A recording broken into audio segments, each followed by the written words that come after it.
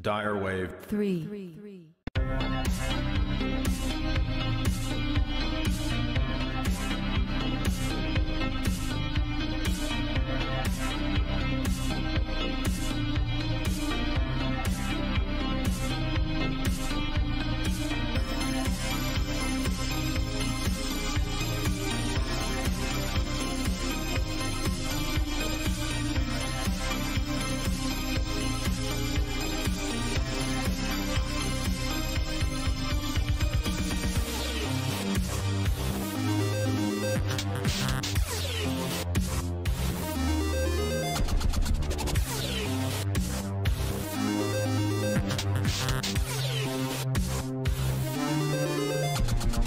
The arts reflect the soul, the spirit of a people. Architecture reflects the soul, the spirit of a people. And so therefore you can see the degeneracy, you can see the degradation, and the loss of aesthetics, the loss of the idea of there being harmony, order, symmetry in aesthetics is connected with the loss of a coherent worldview and philosophy.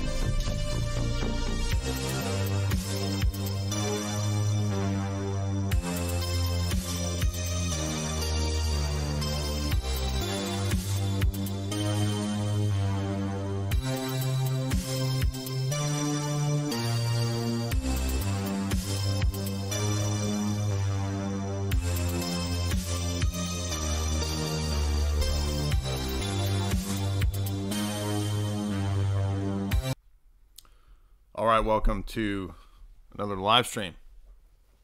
Late afternoon live stream. Hope everybody's doing good. Hope you had a good weekend.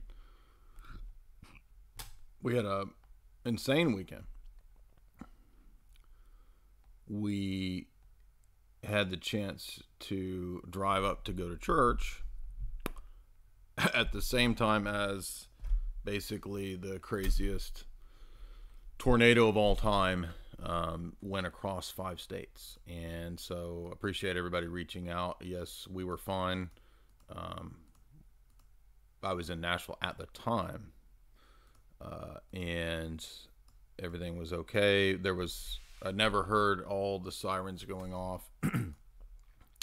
And I had seen that towns were being completely demolished. So we went ahead, when we were in Nashville, went to the basement. So I knew that this was a serious enough tornado situation that we would definitely have to take cover. I've been in one other real tornado, so it's pretty crazy. A lot of people who don't live in an area of the world or in an area of the U.S. that gets tornadoes, they don't realize that they can be pretty wild. I mean, they can completely just remove the house from its foundations, depending on what kind of a level of tornado it is. So it just so happened that the other night it was an F5, which is, Helen Hunt, Bill Paxton level, twister stuff. So we're dead meat, man. We're going to be fried bologna, man. We're going to be put in nature's blender, man. Oh, man. Anyway, that's Bill Paxton from Aliens doing his fear-based exposition of what happens when the F5... I think, Twister's a terrible movie, by the way, but isn't it like something crazy? In disaster movies, always have to ramp it up. So I think in Twister, it's like don't they make up something fake, like a F7 or a F9 or something like that? But they had said that the one that happened the other night, it was like, there was like 20 different tornadoes, but at one point they said a mile wide. I don't know if they mean the cell in the clouds is a mile wide or what's on the ground. I saw a lot of different pictures, so it's hard to tell, but there can be gigantic, on the ground cells. If you remember the one that happened in, what was it, Alabama or Arkansas, like 10 years ago, and then in 2015 or 14 or 15, there was the Joplin one. And those were, they still don't know how many people have passed away from the one the other night. So it could be more than the Joplin one. Who knows? They think at least 70 to 100 already. But, I mean, towns not far from us don't even exist anymore. Like, literally just gone. The whole town's gone. I've never seen anything like that. Because usually when a tornado hits, it's very precise. Like it'll hit like one guy's house will be gone, and the house next to it's fine. It's crazy like that. And this was like a giant tornado that just like did a line up several states. Like one giant tornado made of 20 tornadoes. So like Voltron of tornadoes, basically. So, and being in Tennessee, you know, I've seen tornadoes my whole life. Been only in one that passed over the house I was in and destroyed some stuff downtown. So if you're in one, you know what it's like, you know, to hear the sounds, and it sounds like a choo-choo train. Because the wind's going so fast, right? So anyway, I think if you go to my Twitter, by the way, I did share a link. I think most of those are reputable. I always get worried about scam sites because a lot of nasty individuals will put up fake donation sites when there's something like that. But given that, you know, this hit so close to home, again, thank God, not where I live, but very close in some of the places, not all of them. But if you go to my Twitter, I did post the thing if you want to donate to help people. And Red Cross, I'm a little iffy on Red Cross, but I think some of the other ones look pretty reputable. Just because Red Cross has a history of fronts, and I think they've even had scandals about the money not going everywhere, going for memory. But there's about 10 different sites if you want to donate and help people out. So you can do your own research and look up the history of the different places to see which are the most reputable, which ones haven't had scandals about not giving people the donation money. So at least that website, that news article gave like 10 different options. So yeah, Tennessee there's pros and cons to Tennessee. You know what I mean? I guess like anywhere, but we've never seen tornadoes like that. That was the next level. That was the final boss of all tornadoes. If you're playing a tornado video game, that's the final boss. And even if it's not the highest death toll, that was probably still the biggest, craziest outbreak. Because it's not just a matter of the death toll, it's also the size of the tornado. And this one went through 5 states, 225 miles of damage. That's crazy. Because usually a tornado touches down and then it leaves, right? Like maybe it's on the ground for a few minutes and it, you know, messes up 10 houses. That's the standard tornado. I guess a F2 or 3, I don't know. But an F5 is like winds of 200 miles an hour and Gigantor, final boss, right?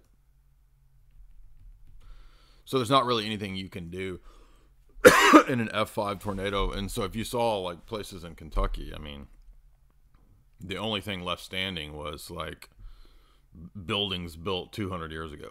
So 1800s era brick buildings, which I guess they really knew what they were doing back then. They used quality materials. Everything else is just flat. It looks like a giant garbage dump now. It's crazy. And it'd probably be more than, I mean, if it's 5 states wide and entire towns are gone, it's probably more than 100 people. It might be up in the 200 or 300s. And they said that they won't know how many people it killed until like a week or two, because there's all these people missing, dozens and dozens of people. They don't even know where they're at. That's the crazy thing about a Gigantor tornado. The people just go missing, dude. I'm not trying to be callous or mean. It's like that guy is no longer here. His body, we don't know. We'll never find that. They don't find everybody's body because it, like, I don't know if it gets ripped apart or like you got thrown a mile into the lake or you got thrown out in the middle of nowhere in the woods. Tennessee's all woods, so it's crazy. There was a story of kids in a bathtub that, like, they got in the bathtub, the tornado hit, and then they got out of the bathtub and they were like somewhere else in the neighborhood. That's how crazy tornadoes are. It's wild. So we were like going down into the basement of a parking garage in Nashville, and I got to thinking, well, they always say you don't want to be in a car, but if you're, I mean, wouldn't being in a car be better? It just seems like it would be better than walking on the road. Like, what if you're out in the middle of nowhere, right? You're just walking, you're out on a nature trip, and then a tornado comes, and they always say, no, get in a ditch. Oh yeah, I guess I can see the logic of the ditch thing, but if there's no ditches, like, what are you supposed to do? You don't want to be near the trees because the trees become projectiles. It just seems like even if the car gets thrown, don't you have a better chance? I don't know. I've always wondered about the whole, like, what if you're in a car scenario? If I'm in a car and a tornado comes, should I get out of the car and get in the ditch? I mean, they tell you to do that, but it's like, it seems so counterintuitive. Like, if I'm in the back seat, like hunkered down in my car, and the car gets thrown around, right? I mean, yeah, I might get like a broken arm or something, and something might bop me on the head, knock me out, but it just still seems, because the cars don't look like sometimes they're squished and turned over, but they're usually just turned on their side, and they don't look like they're completely, like, every now and then there's some that are completely demolished. There were some in the tornado a couple nights ago, but like if I was in a semi, like some of the semis, they just look like they're tipped over. You know what I mean? So I don't. The logic of it's weird to me, but definitely, obviously, you get to the basement. But see, in that kind of a tornado, they'll say, "Oh, get to the center of your house. Get to the center of your house," which I guess makes sense. But in an F5 tornado, the center of your house is not going to matter. The only thing that's going to matter is the basement. That's it. Like, if you don't have a basement, you're screwed, dude. So better go over to your buddy's house who has a basement. But yeah, those are, like, those are the real things to be concerned about in life, right? Not the coof, right? Fake things to be concerned about. Those are the real things to be concerned about. But it is, it's sad to see, people nearby, some of these people they don't exist anymore, and their towns don't exist anymore. So again, pray for these people. And if you want to help them out, there is the link on my Twitter. I can get it. I'll get it and put it up here later. If you're watching this later, I'll put the link to where you can help out the people in the tornado. But it was crazy. And I've been in multiple tornadoes, where the sirens go off and you go to the basement. And then I've been in one that was, like I said, over my apartment. But I've never seen anything like that. That was the next level stuff. That was crazy.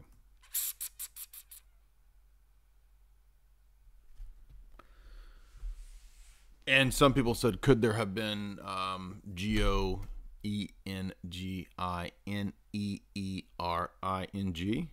Could be. I mean, I don't know the extent to which the ionospheric technology can. I know that they can ramp up storms, but of course, it's very difficult to prove that. It's hard to know when they're doing that.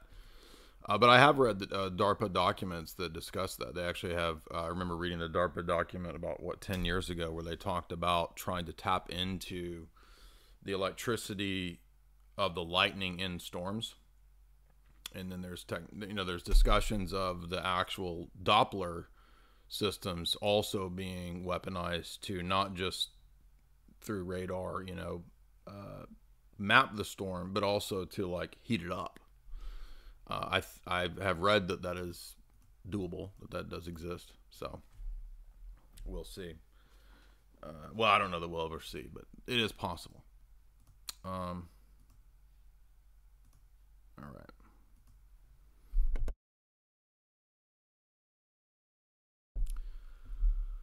So a couple things that we want to look at today before we get into the open forum and the Q&A and the Discord, typically what we've kind of done is the model where I do a little bit of a analysis, and then we get to the open forum. And, we do that, of course, through Discord. You can also support the show through Super Chats via Streamlabs, and the Streamlabs link is there in the show description. So, let's see. There's that link if you want to ask questions via Streamlabs, and if you want to come on, you can do that via Discord. All right. Just a couple thoughts today on issues of controversy that pop up at times in relation to history, geopolitics, and the church, and kind of a biblical philosophy of history that I've been thinking about this week. And this is relevant because, of course, we're coming up to Nativity.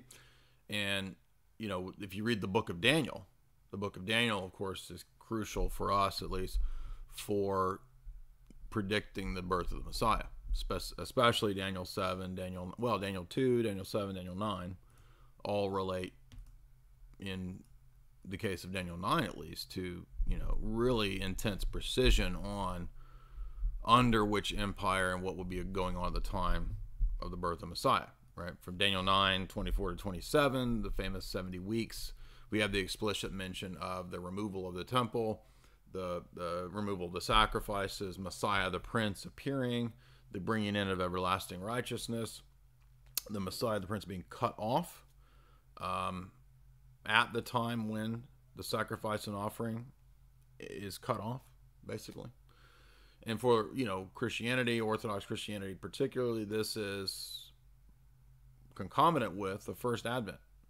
So, of course, evangelical misinterpretation typically has this arbitrary pause button between the first week of Daniel's 70 weeks and then, it jumps to 2,000 years later with the rapture and all this nonsense.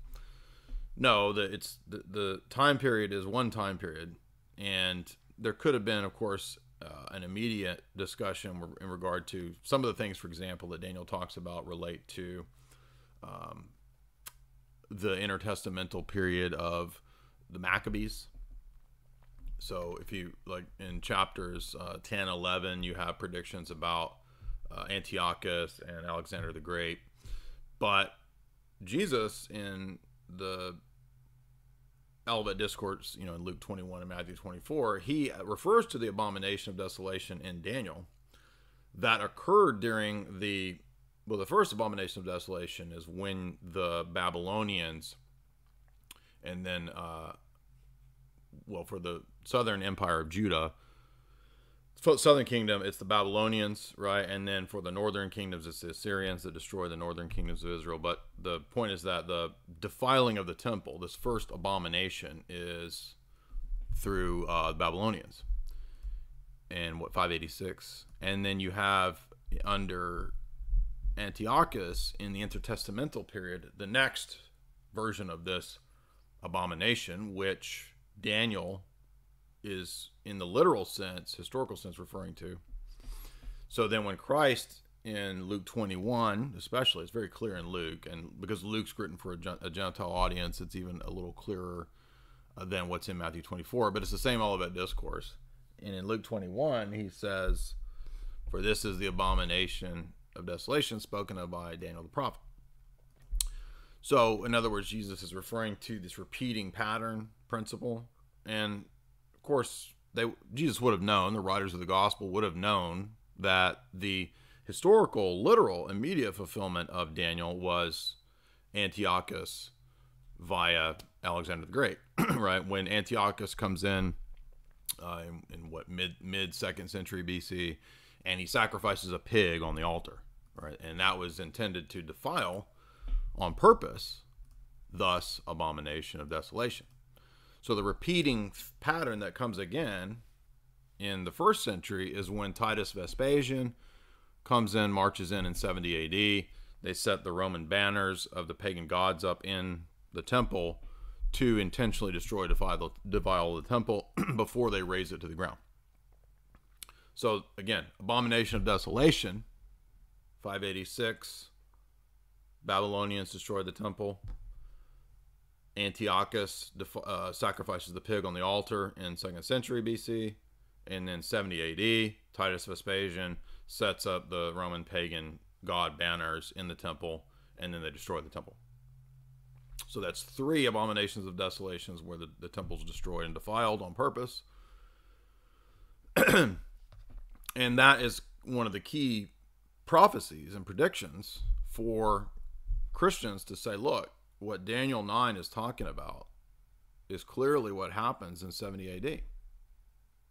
And you have that prediction in Genesis 49, right, where it says that the royal lineage will continue through the house of David until Messiah the Prince comes.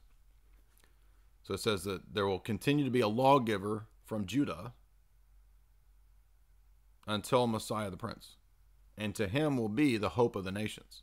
So in other words, we're looking, according to Genesis 49, we're looking for, and even Jews who don't believe in Jesus, they admit that's a messianic text, right? So just like in Daniel 9, we're looking for the appearance of a Messiah figure from the tribe of David, from Judah, the line of the tribe of Judah, who will appear when there is, during this time frame, a abomination of desolation, another diaspora. And wouldn't you know, 70 AD was that last diaspora, you see. So this is Daniel is great because it's the Christocentric philosophy of history. So rather than history, for example, in like the pagan view, in the pagan view, history is cyclical. It's a trap. It's bad. It's evil. It's a lesser diminished status. And for the Greeks, especially in a lot of paganism, history is something that you flee from. You want to get away from time and space. It's bad. It's a lesser reality. And you could see why pagans would have reasoned that way, because if you look at the world, it's like, well, I mean, time and space is full of corruption, decay, death, bad things happen, you know. Therefore, they would say maybe we gotta flee from time and space and history in the body. But the problem is that that's a false philosophy of history. And for us, especially, Christianity is not a purely ethereal mental reality, right? It's not a Platonic realm in the ideal realm that we want to get back to. Therefore, we flee time and space. Time and space is evil. And even in extreme ascetic camps, I'm not saying the church teaches extreme asceticism, but I'm saying in various extreme ascetic circles, and even within times of the history of the church, with Origenism, the church has in various ways and amongst different members been tempted. Of course, the church rejected Origenism, but it was tempted with this ahistorical move. History's bad, get away from it. And that's why the Origenist challenge is very dangerous, is because on the one hand, Origenism gives the appearance of a academically sophisticated solution to a lot of the so-called problems of the literal meaning of the text. Oh, you know, there's this miraculous stuff in the Old Testament that's so wild and so crazy.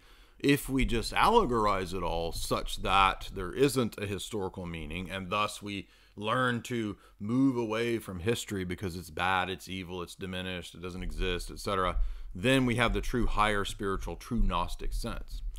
And the problem, of course, is that that is a false dialectic, and it's also, again, just fundamentally contrary to Christianity. Christianity is a historic religion. It's the second person of the Godhead stepping into time and space and history. And so it's a history-affirming religion. And that alone sets it in contrast to most of the Greek Hellenic mindset and the ancient pagan world. With maybe the exception of Aristotle. You could argue that Aristotle is more worldly focused, right? He's not about fleeing from the world like Plato or some sort of mysticism.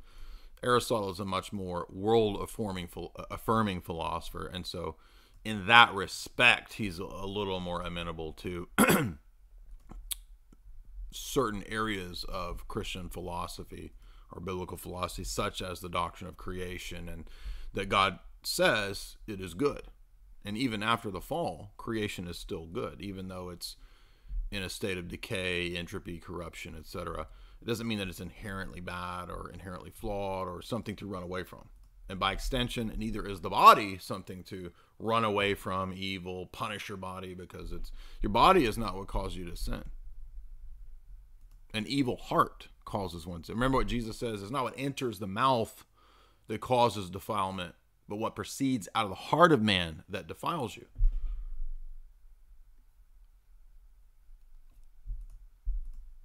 And that doesn't even mean your heart is bad. Nothing in itself is bad. It's the misuse, misappropriation of good things that is the source of, quote, bad or evil. And so likewise, neither could we say history is evil. Neither could we say the body is evil. Material physicality is evil. None of those things are evil. And so what we get, in contrast to the wisdom of worldly philosophers and worldly thinkers and men of the world, you know, somebody like, ironically, even at times, even worldly thinkers think of a philosophy of history like Spengler. Even Spengler kind of like touches on elements that are kind of similar to what's in Daniel.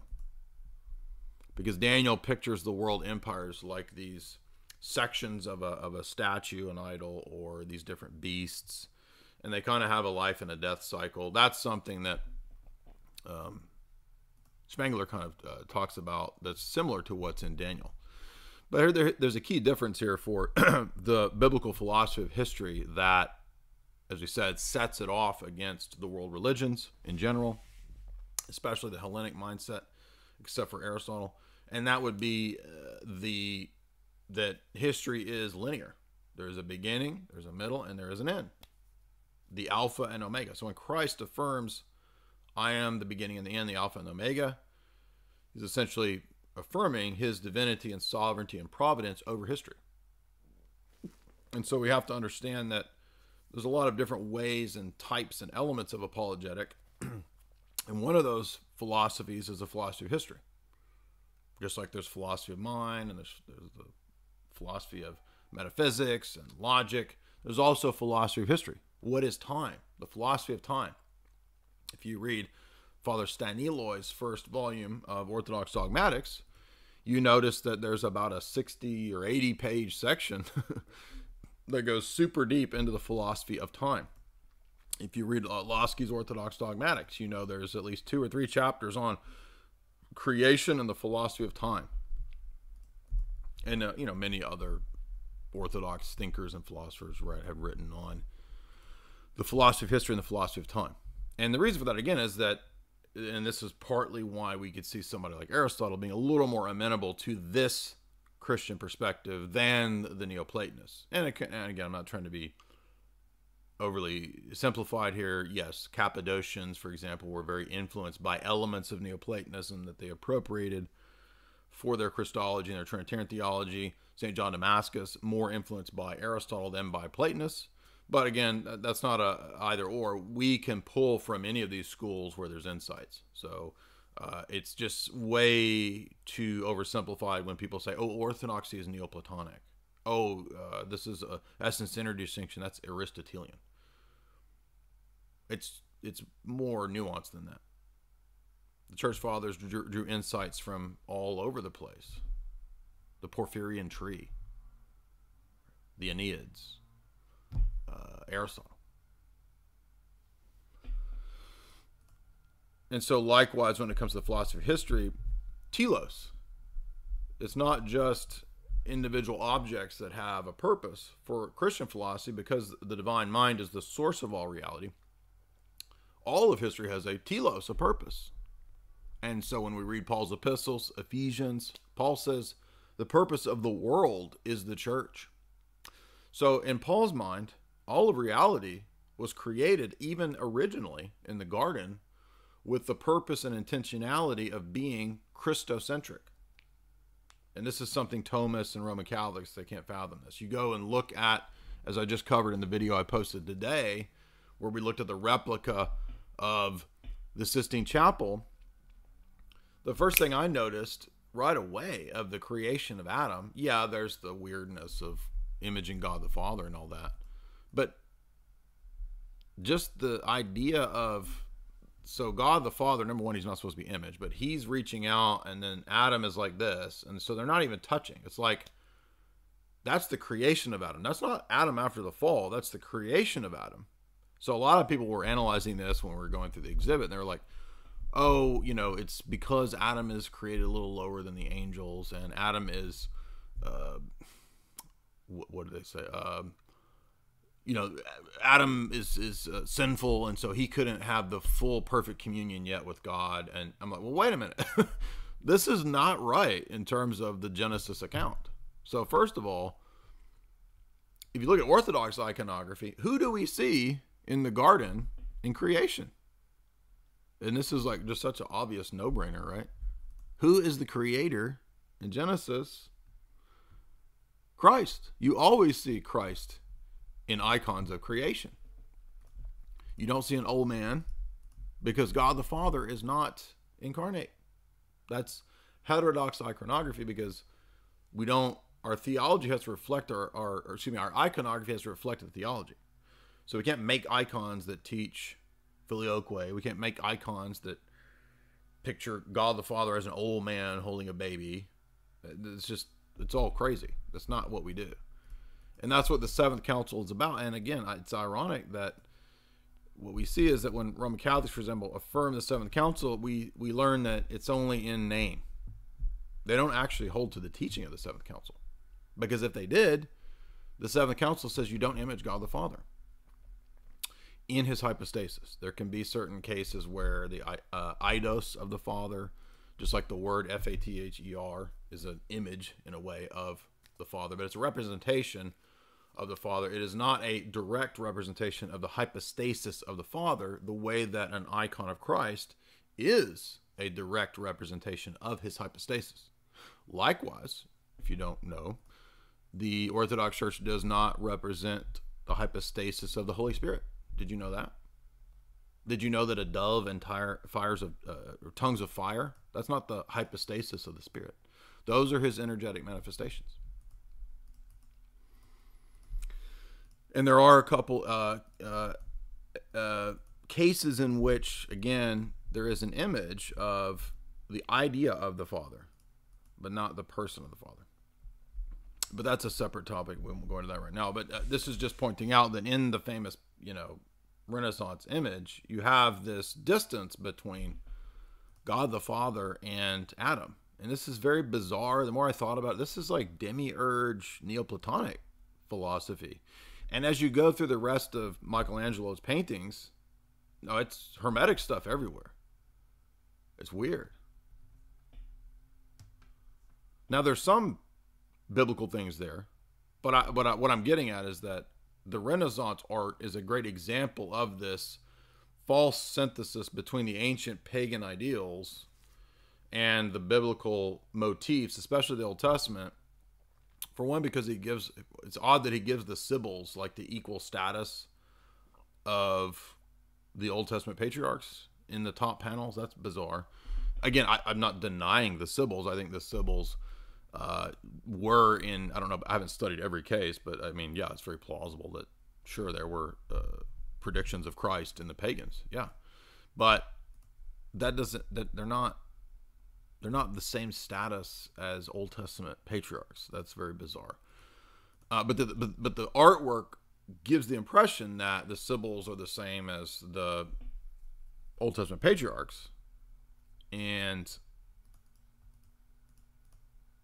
that, I think, is kind of indicative that for those Renaissance guys, it lends to that syncretic Neoplatonic approach. That's the point I'm trying to get at. Because when you get over to the final judgment, Christ is not the historical Christ. He's this buff superhero Italian dude. I mean, like the the light reddish blonde type of Italian, right? Which is what the Southern Italians, not the like swarthy, Michael Corleone Italians. The wherever the blondish Italians are from. Is on this Florence or Southern Italy. I've never been to Italy, but my point is that people tell me this that have been there. And one of my good friends lives in Florence, or lives near Florence. I forget where he's from, but in the middle. He's smack dab in the middle. So he's told me this. But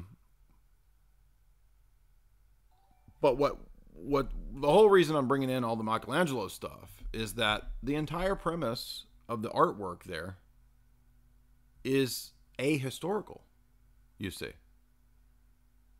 Jesus is not he's not Thor.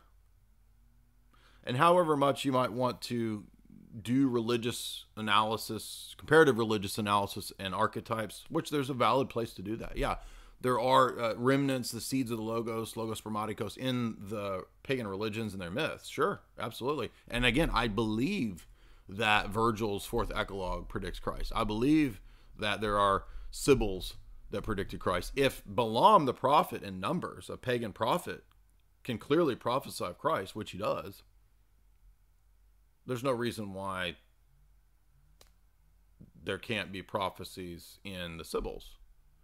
There's no reason why in Plato, there's Platonic dialogues where people have historically, classically said this seems to be a prediction of Christ, the righteous man that's persecuted and so forth. Very similar to what we find in the wisdom texts, like in Wisdom, the Book of Wisdom, I'm saying the deuterocanonical text. And it's entirely possible too, just to be very clear, that the sibyls might have read Isaiah. Maybe the sibyls read the Psalms. Remember, Bathsheba went across the world to talk to Solomon. So if Bathsheba can go across the world to meet with Solomon and hear his wisdom, which Solomon predicted Christ, it's entirely plausible that many other cultures, right, would have and could have had exposure to Isaiah, to David's Psalms, etc. Again, that seems natural. So we shouldn't find it strange that there could be predictions of Christ in pagan literature and pagan prophets. However, it's not exactly the same thing as raising them to the status of Old Testament patriarchs, right? I think that seems problematic. That doesn't make sense doing that. And again, use the example of Balaam. I mean, even though Balaam predicts Christ in Numbers, he doesn't get an icon, right? He's not equal to Abraham, right? Because he predicted Christ. I mean, even the high priest in the gospel, it says, prophesied via the Spirit that Christ would die for the nation. And so it's almost like he unwittingly prophesied, right? Again, as high priest. So he had that authoritative position and was able even to speak prophetically, and perhaps even against the sense in which he intended to mean that Christ would be prophesied or would be crucified. But regardless, the text still says that, and it's either Annas or Caiaphas, it says, being high priest that year, prophesied that he would die, not for one, but for the whole nation. So if Balaam and if the high priest, Annas or Caiaphas, can prophesy, there's no reason why the Spirit of God can't move these various sibyls to prophesy. And thus we would get, that's why we would have the Magi, these pagan Magi, seeing his star and coming to see about the birth of the Messiah in Bethlehem. Sure, yeah. I mean, do we think that the Magi wouldn't have heard of Isaiah or David? Sure, right? They would have. Very likely they read David's Psalms. And go read Virgil's fourth eclogue. This is another famous case of this. So Constantine, Saint Constantine, famously talked about Virgil's fourth eclogue being a prediction of Christ. And thought it's totally biblical that even the pagan prophets would speak of Christ coming. Even Plato, even dialogues. But the point of that is that the fact that there's pagan predictions doesn't follow from that biblical revelation and the teaching of the church is like on the same par as Hellenic philosophy. You see, that's the fallacy here. And as you walk through the Sistine Chapel panels and you decode them and look at all the meanings and whatnot, you start to realize that the Genesis account and the biblical figures are completely divorced from the historical presentations. Well, I shouldn't say completely, because like in the account of Noah, there's like a giant, it looks like a giant gondola. So it was cracking me up that Michelangelo paints Noah's Ark like a giant gondola. You can imagine like, better hop on the ark. There's going to be a big storm. Lot of rain coming. We got plenty of pasta. Get in the side of the gondola before the rain comes. We'll be the 40 days and the 40 nights. Anyway, it literally looks like a giant gondola, like a giant houseboat gondola. That's what the ark was. Anyway, so it's not completely divorced, but I mean, like the people. So the women are all dudes, by the way, if you didn't know this, apparently, for whatever reasons, and I guess it's debated as to the reasons why. Michelangelo didn't use female models. Apparently, he used dudes for the chicks. And so, and these dudes all have like giant glutes. I'm talking like junk in the trunk. Not just giant glutes, but I mean like they got like giant everything basically. So just weird, right? Like, so he's got like this basically a gigantic buff Sybil, like way buffer than any dude you know will ever be, and then like these little like lemon breasts with finger-sized nipples. It's just bizarre. Anyway, I don't really care about this body styles or whatever. And tiny wee-wees, by the way. Apparently everybody before the modern era had tiny wee-wees. I don't know. Like everybody's got tiny wee-wees back then? Or was that? I don't know. Anyway, they got junk in the everybody's got giant glutes. It's just bizarre, dude. And contrast this with Orthodox iconography. And again, the point to today's talk is about the fact that it's all ahistorical. And so basically it's a move in the direction of the Neoplatonizing Hermetic idea that what is recorded in the scriptures is not so much these events that occurred, but these mythological meanings, in the same way that the Greek myths are mythological meanings that have, I don't know, practical value for you to decode, right? So in a weird way, even though I remember when I was a trad in my 20s, you know, oh, I hate Dan Brown. Now, Dan Brown is a complete goober. I mean, it's just idiotic stuff. But there's an element to which actually I was wrong. Dan Brown was actually kind of right, because the Renaissance painters and the artists, and I think it's all of them too, right? It's Bernini and it's all of them. It's all the Ninja Turtles, basically. Donatello, Michelangelo. And if you want a deeper analysis of this, you can go watch the video that I did with Father Vladimir on his analysis of the Renaissance art. So in other words, the Darren Brown analysis is idiotic and dumb, but there is an element to which actually that's kind of true, because they were not just operating on the principle of the teachings of the councils and the canons. That's the key here, is that the artwork departs from the ecumenical council's norms about liturgy and artwork. And it's that way for a reason. There's a reason why you don't depart from the Seventh Council, because it starts to teach pagan ideas. That's the point here. And what I mean by pagan ideas is specifically the ahistorical, anti-historicity approach that's originistic.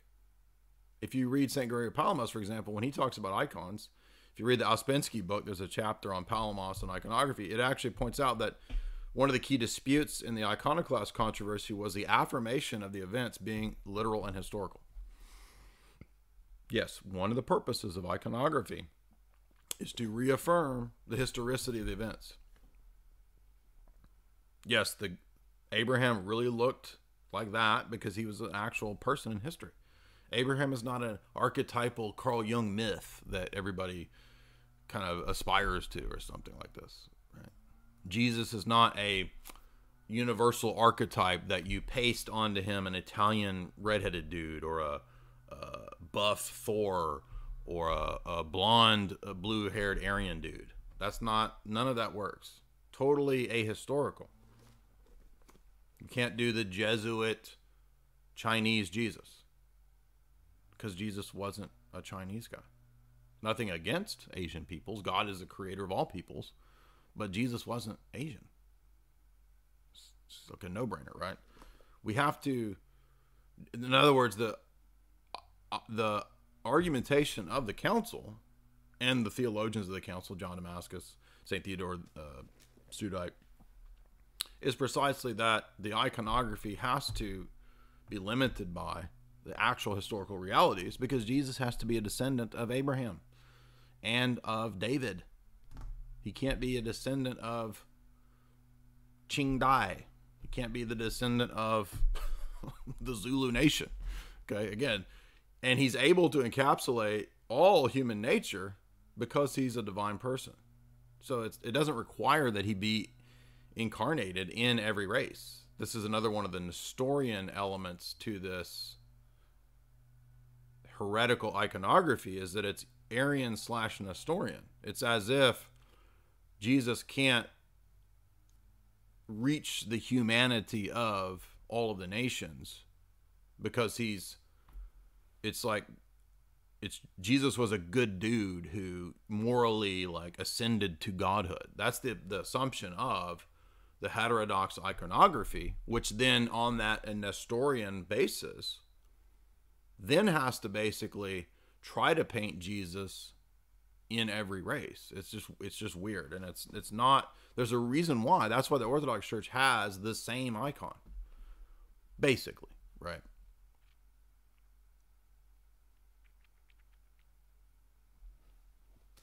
But you can see though it was just so obvious to me looking at particularly the painting of the creation of Adam, where you have an untouched, like God can't touch Adam because God is this old guy in the clouds. It's like a demiurge, and it's the opposite of Orthodox iconography. It's Christ is in the garden creating Adam and Eve. And you see him blessing Adam and Eve in most of the, Orthodox icons of Genesis and creation.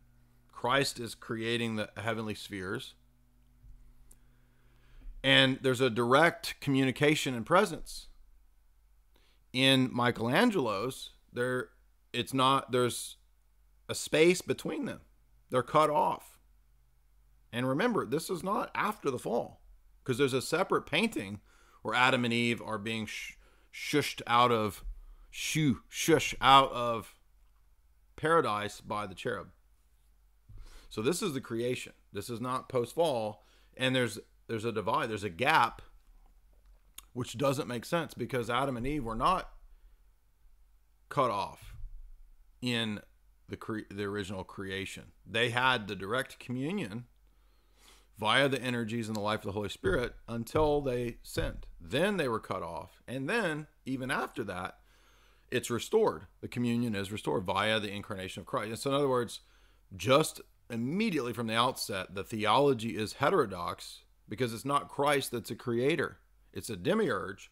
Jesus is this buff mystical dude, like Thor, but not a god, but like a dude who became a god. It was like, wow, this is the whole philosophy and theology of this Renaissance Sistine Chapel is Arian, Nestorian, syncretic, perennialist, Neoplatonic. And that is precisely why many of the people who study this point out, oh yes, everyone in this period is obsessed with Renaissance magic and alchemy, and they're all going to, and what's the whole point of the great work of alchemy is the perfecting of man, man's ascent to apotheosis, where Jesus is not the second person of the Godhead who steps into time and space to save you. Jesus is an archetypal image of the ascent to godhood through secret gnosis, you see.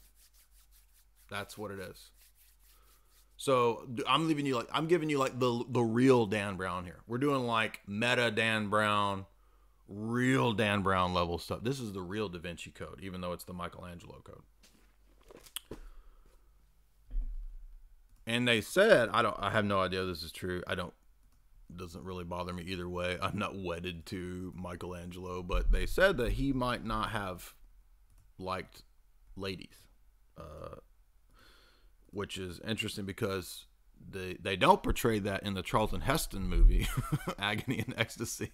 But if you watch the Jeremy Irons Borgias, they do portray that. Michelangelo has a friend.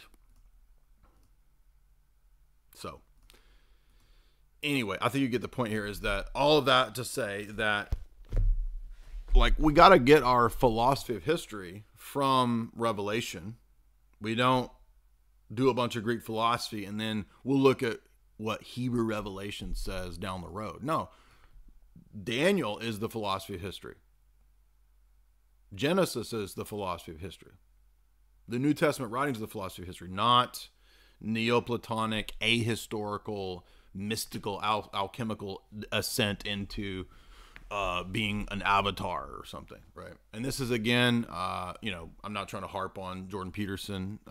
We hear good things that Jordan Peterson continues to be open to and move in the direction of orthodoxy, and I think that's great. We definitely always say pray for Jordan Peterson to be converted, but that's precisely the contention that we have, is that if you listen to the Zizek Peterson debate, the conception that Peterson has of Jesus is an Arian Nestorian Jesus who is just a dude that underwent these struggles, and he becomes this archetypal literary figure that you try to identify with. And this just totally misses the point of the Bible and Jesus. And I'm not saying that because I don't like or hate Jordan Peterson. That's not the point. The point is just strictly where I see the point of departure and the point of contention is that you have to accept the historicity of the Gospels and the Old Testament, because guess what? The Gospels presupposes the historicity of the Old Testament. And that's really the hard pill for people to swallow. So we talk about white pills and red pills. And what about the Bible pill? What about the Genesis? It's time to take the Genesis pill, dog. You can take all them other pills, okay, whatever. But red pills, white pills, they don't even matter really unless you take the historicity of the text pill. I'm sorry, but that's true. And yeah, it's a process. Not everybody immediately jumps on that. So sometimes it's difficult. It's hard to believe that at times. So God spoke the world into existence. There's all these miraculous events happening in the Bible. Well, yeah, exactly. Anyway, so what we see then is the historicity of the text when we depart from it. And it's precisely after the Seventh Council that we see East and West. I mean, there's other indicators too, but the Seventh Council is one clear point of departure insofar as Rome, the West, does not accept the Synodicon, for example. So we see then the disputes about the creed under St. Photius and the Franks. We see the dispute over Charlemagne's theologians rejecting the Seventh Council, for example. We see then later on the Western captivity of the church. Papacy moves to Avignon. We see then the flowering after that of Renaissance papacy. We have Borgias, Medici's, Alexander VI. And then we see, again, clear innovations in where the Roman Catholic Church goes further and further away from what anybody reading the Seventh Council could see is like the Seventh Council's theology of the icon, of the energies. It's just night and day with this Sistine Chapel, Michelangelo, Alexander the Sixth stuff. This is just crazy stuff. This is way out there. And so the Renaissance Franco-Papal Medici Borgia Church is this other thing. It's this weird thing. And guess what? All of the weird stuff that everybody talks about, it was going on then, especially in those. I would say actually watch the Borgias. Go watch that TV show, because seems like it's pretty accurate. And I don't usually say go watch TV shows because they're accurate, because usually they're not. We do a lot of deconstructing and decoding of propaganda and that kind of stuff in film and TV. But that one actually surprised me, because I didn't expect that show. I've only seen season 1, but I didn't expect it to have so much geopolitical intrigue. So it's almost like real Game of Thrones. And that was another point I wanted to make, which is that the real course of history of God's people is not divorced from intrigue. Have you read the books of Kings and Chronicles? Have you read the many times kings are conspiring to assassinate, kill whole villages? And then Judith, Esther, they're involved in espionage. Caleb and the spies. It's bizarre to me that it's very clear in the church. Even in the early church, you have let the catechumens depart, precisely because in the early church, the government would send spies in and they would lie about what the Christians were up to. They thought they were cannibals. They thought they were doing orgies. And so you have the weeding out of spies through the catechumen process. That's part of the basis for the catechumen process, is to keep out infiltrators, government spies, liars, phonies, etc. And so the knee-jerk reaction that a lot of modern so-called Christians, Orthodox Catholics have to the reality of the geopolitical influence and struggle in the church is bizarre to me. It's odd. And again, it just seems contrary to just the biblical presentation of history. The Bible is full of conspiracies. And it doesn't really matter whether the word conspiracy, if that term is offensive to you, has been weaponized, then just think about it as geopolitical intrigue, espionage. Okay, does anybody think that espionage doesn't happen? There's no such thing as geopolitical intrigue. And yet we have so many boomer docs who just lose their lid when I talk about these topics. And they're just so obvious and fundamental to the reality of history and the world. And we're right in the middle of a gigantic geopolitical problem with the Ukraine and with Russian church and the EP. And it's in everybody's face. Oh, but don't talk about that. You're not qualified. I'm more qualified to talk about it than any of you are. I can actually talk to people who have studied these topics their whole lives, right? People who were involved in the Cold War, people who have written on this topic. So all these, that's a bizarre, ignorant form of criticism that I really don't understand. And I don't know if it's coming from a place of malice, if it's coming from a place of just pure ignorance. But it's just bizarre to me that, the same people who make that criticism will talk, for example, about the courtly intrigues of the Franks and their influence to change the church. And if I talk about courtly intrigues today of the State Department trying to influence and change the church, they lose their lid and think I'm some sort of lunatic. What are you talking about? So are humans, they don't operate now the way they did in the time of the Iconoclast controversy when the emperor was trying to change the church? Oh, now we don't have that problem? There's no influence of the state anymore? Just come on, dude. Get real. It's time to grow up and face reality. And we're not in the boomer era of the 90s where you just don't talk about this stuff. It's in everybody's face. It's all over the news. It's all over the internet. People talking about the EP in Moscow. And what do you mean don't talk about it? Everybody talks about it. So just the data of Revelation itself consistently talks about geopolitical intrigue in relationship to God's people. And so it's just very bizarre to me that people who present themselves as these sort of wise figures in the church, especially boomer docs, will literally tweet the people that are involved in the State Department stuff and then say that you can't talk about this going on in the church when they're literally retweeting the people that do it. It's just like, either they're totally dumb or they're malicious. And I don't, either way, it's like, you got to deal with what you got to deal with.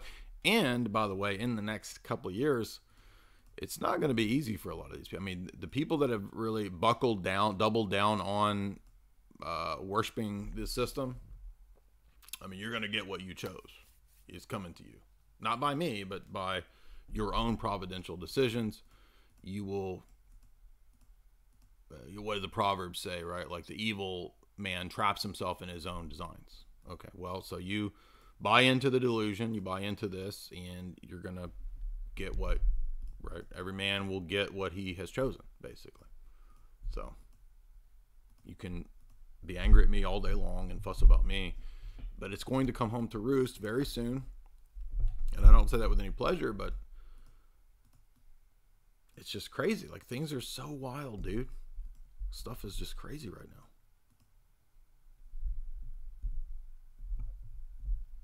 And it's almost to the point where there's just no point in talking about it to people. I mean, I've been here talking about these things for 15 years, 20 years total on the internet, talking about stuff 13 years.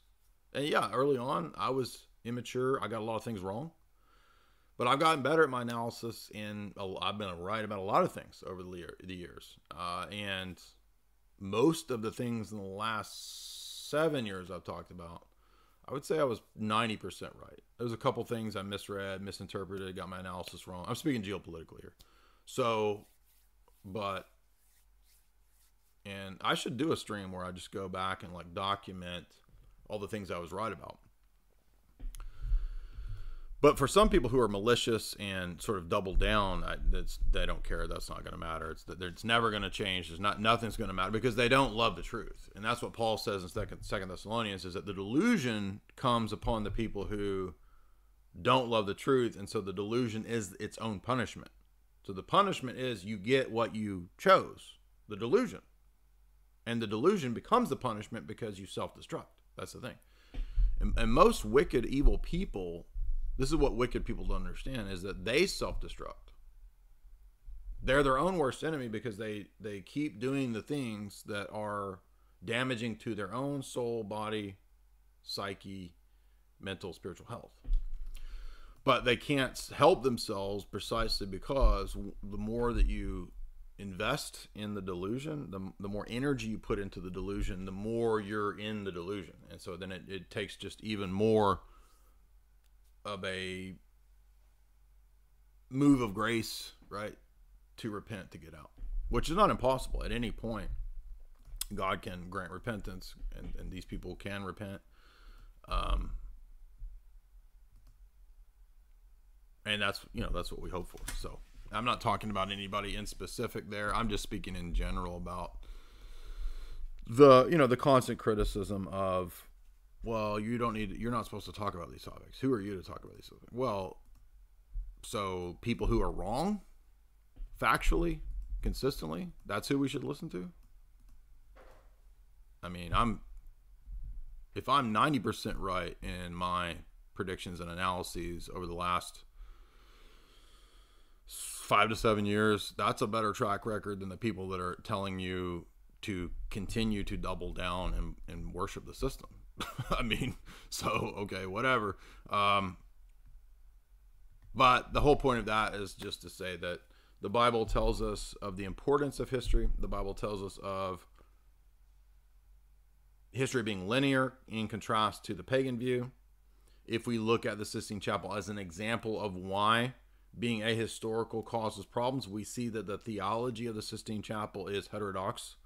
By the way, I do appreciate the art. Again, if you go listen to the talk that we did with Father Vladimir on the history of the Renaissance, this is not to attack all forms of Renaissance art. This is not to attack realism or any of the styles of art. That's not the point. The point is that for Orthodox liturgy, it has to be a certain way because of the theology. Now, in museums and in art houses, I'm not a Puritan. I'm not some super prudish dude. I have, you know, you can paint a nude sketch that doesn't tempt me to lust. I don't.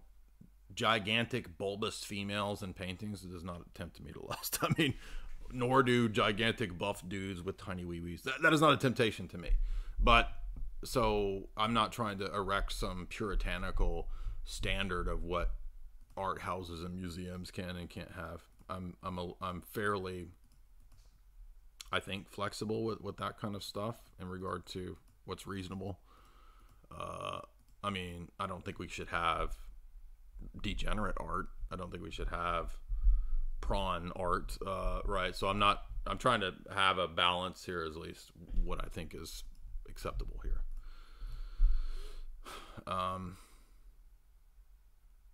But that's different from what's in the church, in the liturgy, and that's for a reason. That's the point here.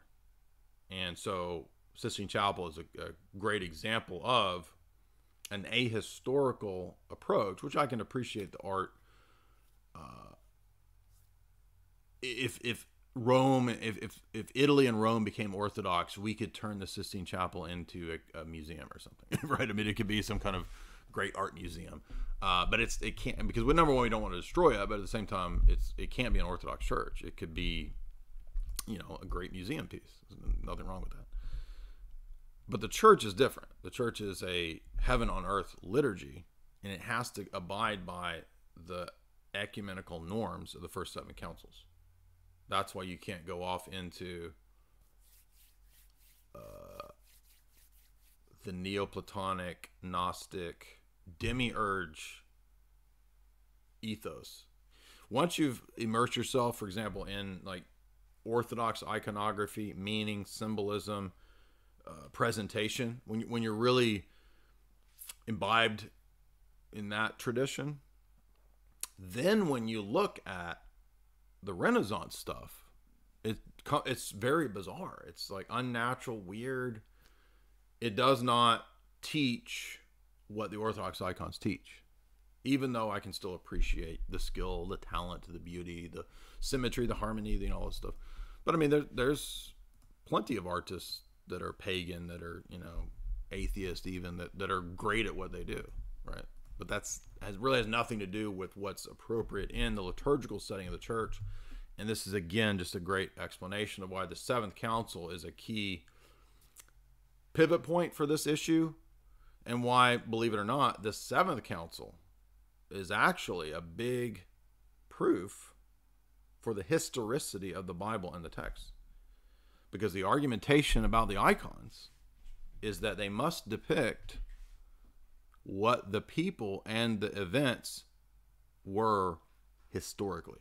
That's the key here. Now, it doesn't mean that they're only historical. Obviously, icons are they're historical and they're above historical. They both and. So they're historical and they transcend time and space. It's a both and relationship.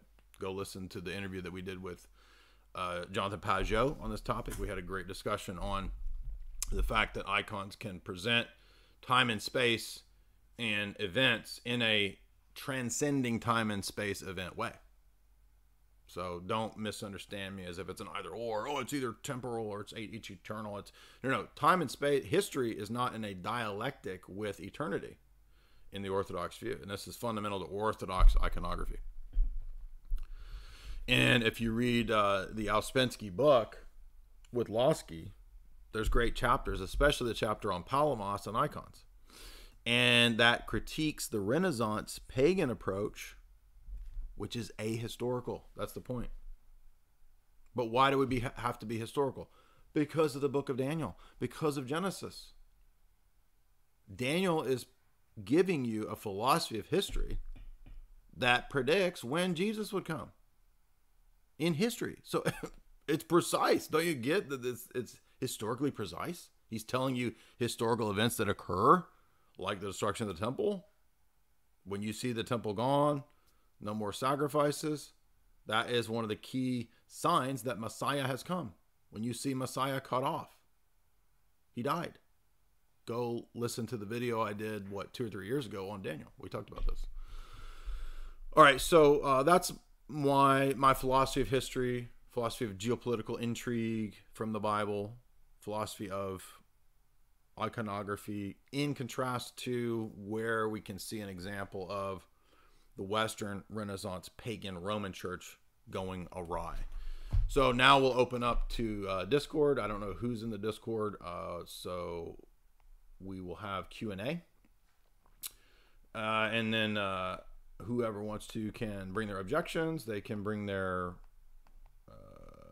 questions. Doesn't have to be objections. But if you do want to debate, you can have the floor. As you know, we give people, the opponents, the floor. They can make whatever objections they want. They can have as long as they want within reason. You can't talk for 3 hours telling me how evil of a KGB sorcerer you think I am. You have to, the criteria are you have to present arguments. And you can make those arguments as long as you want. You can say whatever arguments you want. And we will open up now. Welcome, everybody. And also, you can ask questions via Super Chat. That is the Streamlabs link. So you can ask, typically, I mean, you can ask whatever you want. I mean, it might be cool if there was questions related to the topics that we discussed. It doesn't have to be if you want to talk about tag or if you want to talk about the papacy, whatever you can talk about. But we'll open it up. And we kind of go back and forth, if you're new to this, from the questions in the Discord live to people's super chats. So anybody in Discord want to voice an objection or ask a question? I have a question. Okay, what's your name? My name is Zachary. What's up, Zach? How you doing? Yeah, I bought The Papacy by Goethe like a week ago, and I was reading through it, and I'm wondering is this an authentic? Is everything that he says there like really, really scholarly? Because I've looked at he talks about how Pope St. Gregory the Great denied universal jurisdiction, and I've looked at some Catholics responding to this, and they make some interesting points, and I'm just wondering, was Goethe refuted on any of this stuff, or is everything he says like really good? Well, I think there are obviously, anytime an Orthodox person writes something, there will be a Roman Catholic response. And if I recall, I think maybe like people like Orestes Brownson, I think might have replied to the book. And to be clear, yes, in one sense, since he wrote that in late 1800s, early 1900s, it is somewhat dated because, of course, scholarship has progressed in the last 100 years. So I'm sure there are Roman Catholic responses, but it's still good in terms of, generally speaking, something from that time period. And he actually ended up going Orthodox, right? So he went... Yeah. Right. So now in regard to Gregory the Great, I mean, one example that I can back up, this argument is, he has a letter where he says that the Petrine See is Rome, Alexandria, and Antioch, right? Yeah. Okay, well, so modern Roman Catholics do not say that. The only Petrine See is Rome.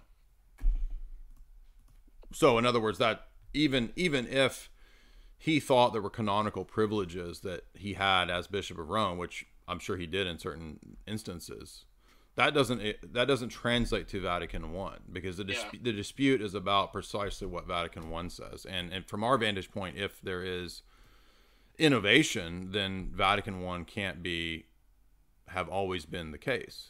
And you'll notice that Roman Catholic apologists, they will kind of flip-flop between, on the one hand, they'll make the argument the way Vatican I words it, that it was always from earliest days known across the entire universal church that Rome had this supremacy, infallibility, and jurisdiction. But then you'll hear other Roman Catholics contradict that by saying, well, no, it was a seed thing that evolved over time. And and now both of those can't be true. So I would argue that, no, actually the Roman Catholic has the burden to prove that it was, as Satis Cognitum and Vatican I say, always known from the earliest days in all the church. Yeah, so do you just look at church history and then try to compare it to Vatican I, and this is how you can refute it? In a way, I think a better approach, rather than going into... I think it's necessary to go into the quote mines. By the way, the Denny book is also really good. Papalism by Edward Denny. Yeah. But it's necessary to deal with each of the quote mines, but a better approach to specifically this question, I think, is to look at the canons of the 7 councils, and then just to compare that to the full 15-page documents of Vatican I. And we collected in the Discord, Seraphim put together 13 or 15 pages of the canons in the first 7 councils that don't make sense with Vatican I. And that's not the argument that Roman Catholics say, oh, who cares about canons? They're not infallible. That's not the argument. The argument is not the canons are infallible and this proves Vatican I, disproves it. The argument is that the canons give us the mindset of the church in each one of these councils. And so basically every ecumenical council having multiple canons that contradict the mindset and claims of Vatican I shows that Vatican I is not the mindset of the 7 ecumenical councils.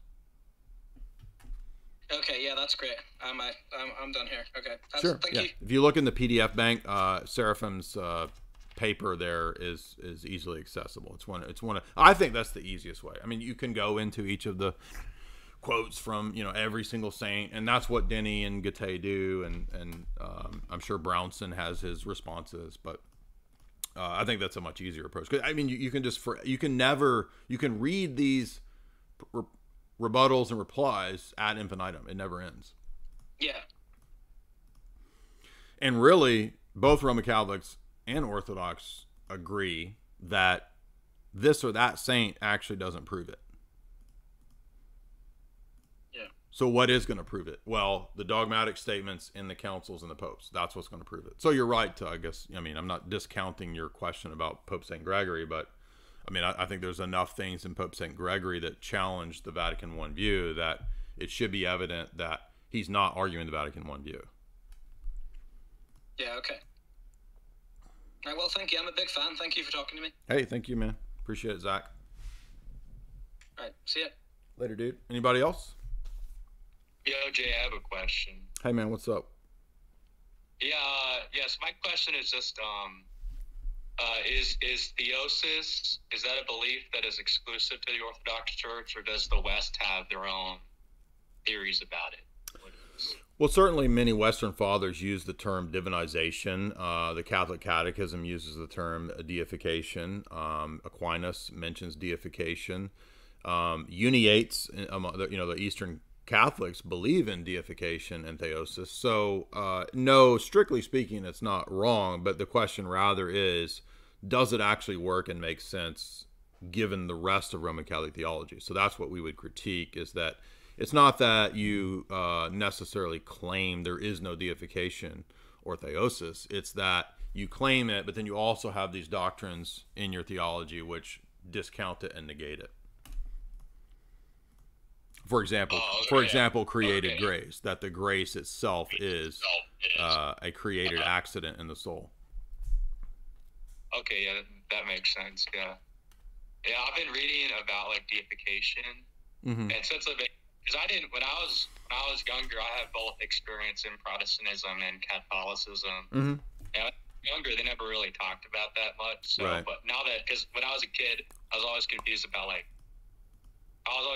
the whole story of the Bible. Once I understood the deification, I was like, oh, this makes more sense. It makes more sense why Jesus came in the flesh and all. Yeah. I mean, yeah, I think it's both Roman Catholics and Orthodox, there's so much of this discussion in Scripture and in the Fathers that nobody's going to outright just say there is no deification outside of Protestantism. Protestants and evangelicals will say this, but I mean, there's just so many quotations and so much data and so many verses that discuss it that it's very difficult to just outright deny deification. But the question is, whose theology can really account for it? And actually the best text on this is if you read the debate with the Barlaymite, dialogue between Orthodox and a Barlaymite, which don't get it on Amazon. If you go to SNUY Press, the website, and order it directly from SNUY Press, it's $20, not $500 on Amazon.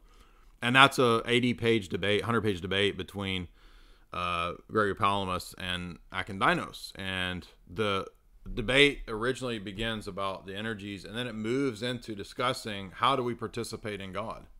If God is absolutely simple, and if grace is fundamentally a creation in itself, then it doesn't make sense to say that we are deified, because St. Gregory Palamas argues that would make that would be two gods, the uncreated God and the created God that you participate in. So grace itself has to be an uncreated reality, which is the very energies of God himself. God's love, God's justice, God's mercy. Those are the things that we literally participate in that. God's glory, Jesus says in John 17. Well, does anybody actually believe God's glory is created? No.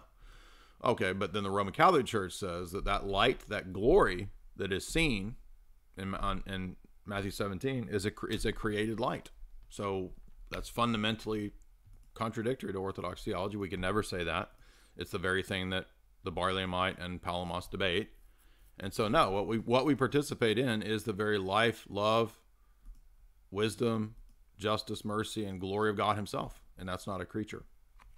And Roman Catholic theology very explicitly says, read Ludwig Ott, it says very clear that it's a accidental created substance, and it's a created accident in the soul. Excuse me. Okay, yeah, that makes a lot of sense. Could you also say that about like created grace? Because I know it kind of ties in. Can you also say that created grace? Can you debunk created grace by saying that if grace is created, because it's created, it also requires salvation? Yeah, that's an argument that Palamos makes. He says that how can you be saved by another creature? Yeah, it would require the same kind of salvation. That's why Jesus would be a divine. Yeah, he says he says it's Arian. He says, then Jesus was a guy who attained godhood. Yeah, okay. All right, that makes a lot of sense. Thanks for asking my question. I'm glad you're all safe over there, and thanks. Yeah, thank you. Yeah, a lot of people reached out, asked. I don't think we had any damage here in my town, and I think there was maybe a little damage in North Nashville, but most of the damage was Kentucky. So. Yeah, I have a question. Mm-hmm. So, I'll preface by saying that I'm currently theologically homeless, so pardon me if I confuse some of my categories as I'm investigating a multitude of different traditions. But that's okay. The question I have is, so I know that on a more ecumenical front, there's many people who want to say that actually we agree more in theology between denominations, but we only differ in linguistics. And I'm obviously very skeptical of that because oftentimes they're wrong about that claim. But I've been looking at the differences between the East and the West in regard to sin, and particularly original sin. I have a question on what's the difference, because when I've been reading St. Gregory of Nyssa, right, and he talks about how, sin and evil does not have substance in itself, but it is only generated as a privation of good. He says that, being is composed by decision when there is any withdrawal of the soul from the good. But then he also talks about how because of this generated evil now that was composed of volition, now man's sensual faculty kind of has this inclination towards evil, which seems very similar to the Augustinian notion of concupiscence. So so what would be the difference between the two? Because if concupiscence is sin, then wouldn't also our inclination towards non-being also be sin? So they would actually be quite similar. They would just be using different language. Okay, so several things there to parse out. First thing is that even in Augustine, there's a distinction between our inclination to non-being or privation and the moral problems of the movement of the will away from the good. So in other words, this is a distinction that's not really disputed in the Church Fathers between different notions of evil. So the word evil sometimes can refer to just a pure privation. For example, if a man is blind, he lacks sight, that's an evil that he's undergoing. That's distinguished from, and that's an evil of privation, that's distinguished from moral evil. So if I will to, kill some dude, that's a moral move of the will away from the good. So two different notions there. And I, if I recall, it's been many years. I've read a lot of Augustine, and I took his name when I became Roman Catholic. But it has been a while since I've read Augustine. But if I recall, even he makes that kind of a distinction. So that's one little thing to clarify. But let's move to the bigger picture of what is the real distinction between the Augustinian view of original sin and the Orthodox view that is sometimes called ancestral sin, although really the Orthodox position, there's no problem with the words. We don't have a problem using the word original sin. It's just that so often that's identified with the Augustinian view. Now, the Augustinian view is first and foremost a specific view of Romans 5 and the texts in Romans that deal with Adam as the archetype of man. And this is where Augustine went wrong, was that his Neoplatonic views were operant when he read Romans 5, and he viewed Adam, all of mankind in Adam, as a kind of archetypal ball, you could say, so that this led Augustine to say and teach his doctrine of mas damnata. So if you don't know about this, you need to know that Augustine had the view that Adam and all of his descendants are a damned mass. Okay, the mas damnata. Everybody is in a giant ball that's going to hell. All of us. And so Adam is this archetypal figure of man by which all of Adam's action, well, let's say the fall. Adam's fall extends in guilt and action and consequence to all of his descendants. So Augustine literally thinks that I am there with Adam, even though I didn't exist. I was in potentia as one of Adam's descendants. I was there with him sinning by virtue of being in him. So this is Augustine's archetypal view of covenantal headship. And so would that be akin to the Reformed notion of federal headship? Well, Augustine did not have that notion of federal headship, but that is the origin of the idea of federal headship. Yes, it's his reading of Romans 5. Okay, now let's be clear here, because Augustine is not the same as the Calvinists. Calvinism will be a development of Augustinian theology, but don't misunderstand and think that, oh, Augustine's a Calvinist. It's way more nuanced than that. So, but before we move to that, let's understand what Augustine thinks. So he thinks that that's the state of everybody, including infants. And so he believes, very logically consistent, I guess you could say, on this reading of Romans 5, that all in Adam are equally sinning, equally guilty, and equally damned. And this includes literally everybody, babies. Every infant, damned. So for Augustine, and he always taught this, he never, to my knowledge, moved away from this. And I have an essay on this. Even the Vatican has clarified this, the Vatican clarification on limbo. From the time of Augustine to Pope St. Gregory the Great even, Gregory the Great believed the same thing as Augustine. The dominant view in the West is that any infant that does not make it to the baptismal font is damned. Because in Augustine's view, he believed in baptismal regeneration. He believed that the elect, who are a fixed predestined number, that they will be baptized. So in other words, within God's providence, God has arranged history such that every elect person and even infant will make it to the baptismal font to receive baptismal regeneration, as well as living their lives right in Christ and eventually getting what he calls the gift of perseverance. So the elect get the gift of perseverance as well to make it to the end. He who endures to the end shall be saved. So that's the Augustinian view of how he both believes in predestination and baptismal regeneration, and in that sort of archetypal federal headship view. So that dominates from Augustine to Gregory the Great in the West. And then after Gregory the Great, you start to get theologians in the West sort of softening this. And then you eventually get what is dogmatized in Rome in the Middle Ages is the limbo of infants. Well, it doesn't really make sense to say that infants are guilty of both original sin and actual sin, which is a distinction that the Roman Catholic Church makes, which I think Orthodox theology makes eventually too, to distinguish between our status in Adam and individual guilt for willful, knowing actions of sin. So there's a distinction between these. So what is the Orthodox view? The Orthodox view does not and did not read Romans 5 in the same way as Augustine, and thus the ecumenical councils, although they do condemn things like Pelagianism and Donatism, for example, that Augustine fought against, it doesn't mean that the Orthodox canons and councils accepted all of Augustine's view. So keep in mind that in the West, Augustine's influence was so big, so strong, so heavy, that it dominated for centuries in the West, but it was never dominant in the East. And this is why St. Photius has lengthy areas where he discusses precisely why the East does not accept all of Augustine's positions, neither on this issue of original sin nor on filioque.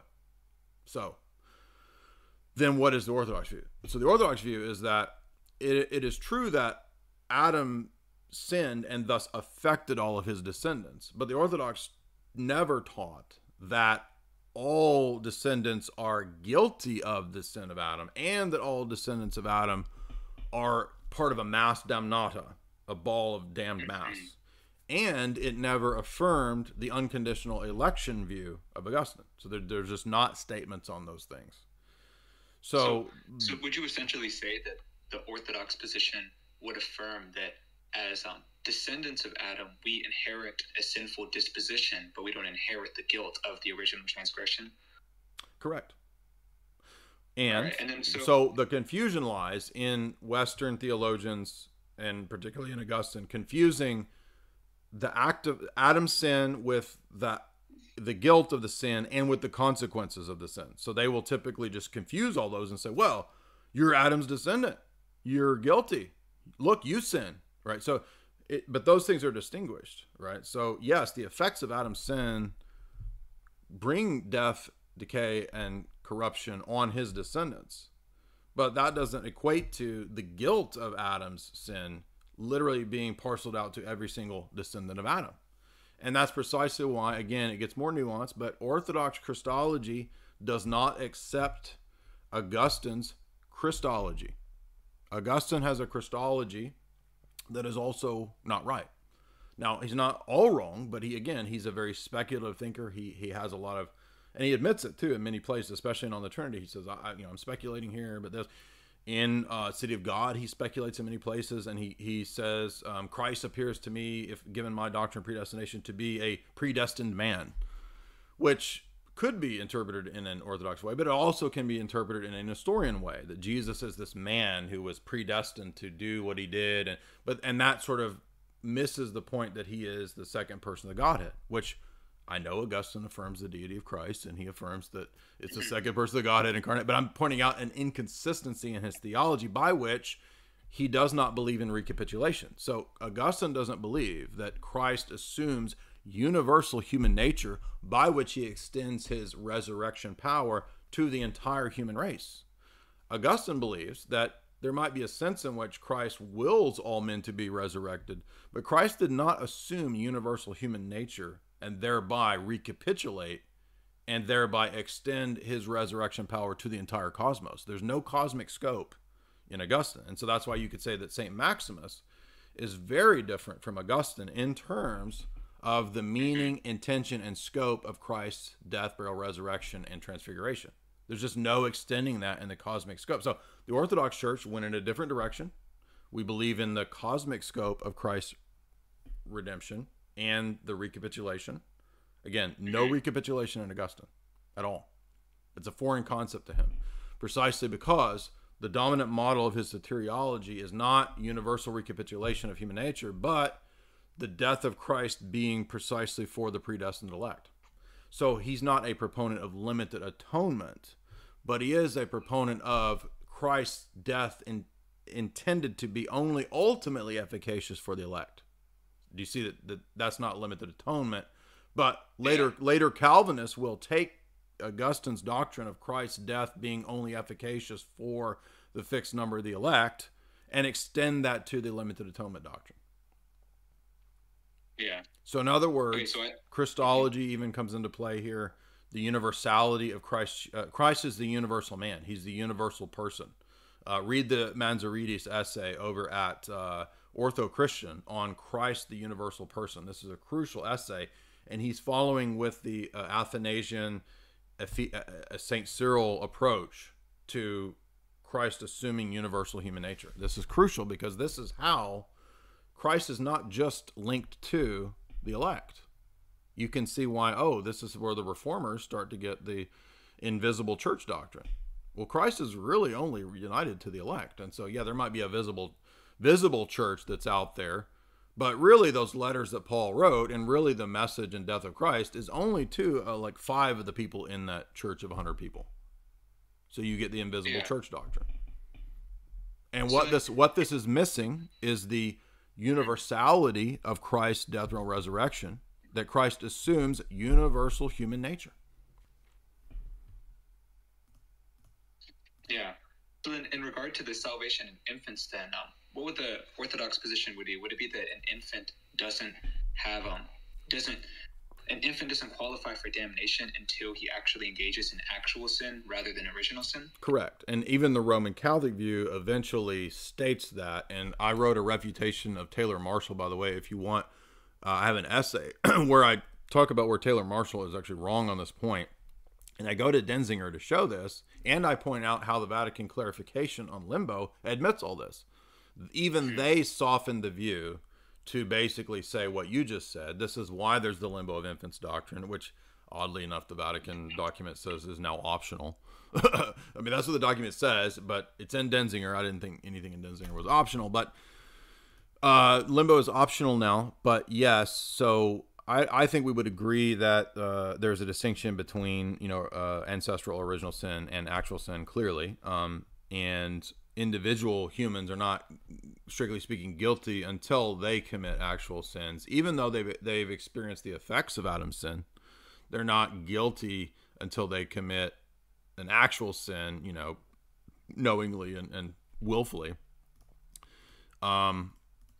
Yeah, and so that's a different model. And by the way, in Orthodox liturgical prayers, there's different prayers for people who die outside the church. We can still pray for them. There's different prayers for unbaptized infants. And we don't make declarations. So we don't know what happens to these infants. We commend them to God in the prayers and the liturgy. And what God decides is up to God. If God has a way by which he grants theosis to them, we don't know. Some of the fathers speculate. But that's one difference on this issue between Orthodox and Roman Catholics, is that by the medieval era, the Latin scholastic tradition gets just super obsessed with trying to define every one of these areas. And the Orthodox Church is a lot more amenable to saying, well, God just simply hasn't told us. We don't know. There's a passage in St. Gregory of Nyssa where he speculates, and I think Father Florovsky later comments on this, that it's possible that something like a limbo of infants is true, where they will be restored in the resurrection to some kind of blessed natural state that is not necessarily theosis that the church experiences, but we just simply aren't told. And so Orthodox is just a lot more, we're okay with saying we don't know, but we also don't automatically say, oh, they're all damned. We don't take that position. Yeah. And even Rome doesn't take that position anymore. And then with that in mind, then, pardon me. So whereas Augustine would say that we ought to baptize infants because they are damned because of original sin, then would the Orthodox position be that we ought to baptize infants because they need to be recapitulated and their nature needs to be redeemed, and that would be more in tune with the doctrine of theosis and recapitulation? Well, it's that everybody will participate in recapitulation regardless. The whole universe is going to participate in it, whether you are in the church or not. But that doesn't mean that you're participating in theosis. And so we baptize infants and we do the exorcism prayers on them because they do need the life of the Holy Spirit beyond just natural life. So they do need to participate in theosis. So it is a real deification, but this is why there's a distinction between nature and grace. We don't think they're in dialectical tension like Rome does, but there is a distinction between nature and supernature. Yeah. Or, a lot of that makes sense and helps. So here is the essay that I wrote, just pointing out a basic contradiction in Taylor Marshall on this, where he was wrong. And he's even wrong in regard to what his own Vatican's clarification on limbo says. So there it is in the chat. If you want to read that, I'll post it later in the show description as well. But if you want to look it up, it's the essay on my website. It's called Dr. Taylor Marshall Refuted Inherited Guilt and Contradictions. And so I show the Roman Catholic documents, their evolution from Augustine on, which is admitted in the Vatican clarification. So Anyway, hopefully that's helpful. But this gets into, by the way, so last week when we did this, there was a girl who asked the exact same question, and I got into it on the last week's show about Mary, and you can see how this would lead to, on their position, Immaculate Conception. Yeah. All right. Well, thank you. Sure. I have a question. Okay. I'm in an inquirer's class right now, and I've kind of been going back and forth with some of my other Reformed friends about Orthodox theology, and one passage that's kind of had me thinking. I haven't heard you say anything specifically about in Mark chapter 9, where the apostles rebuke the, I guess, like renegade demon exorciser guys. And Jesus says, whoever is not against us is for us. My Reformed friends kind of take that as like a way to kind of refute apostolic succession.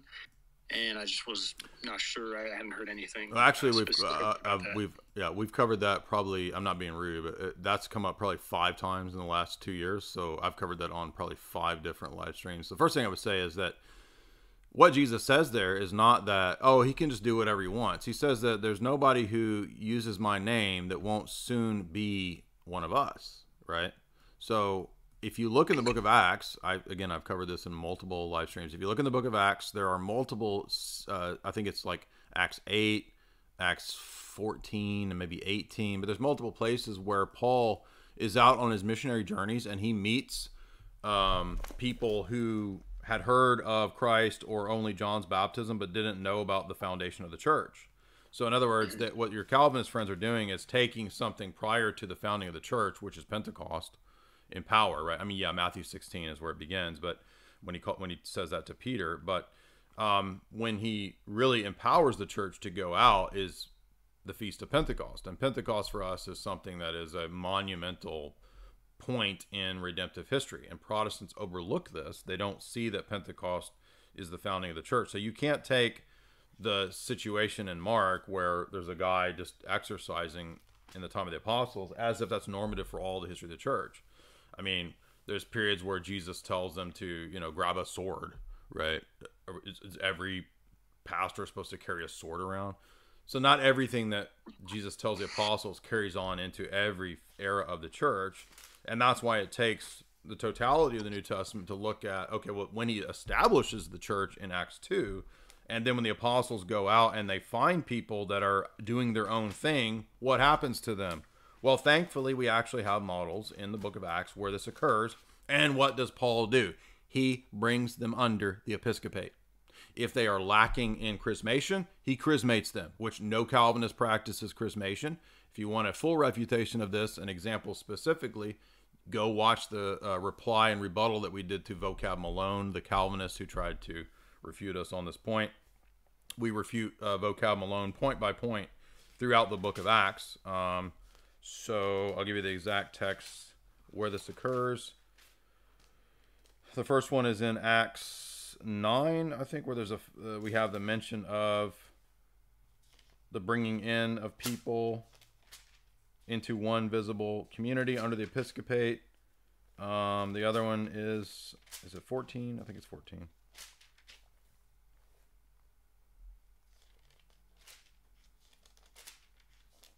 Might be 18.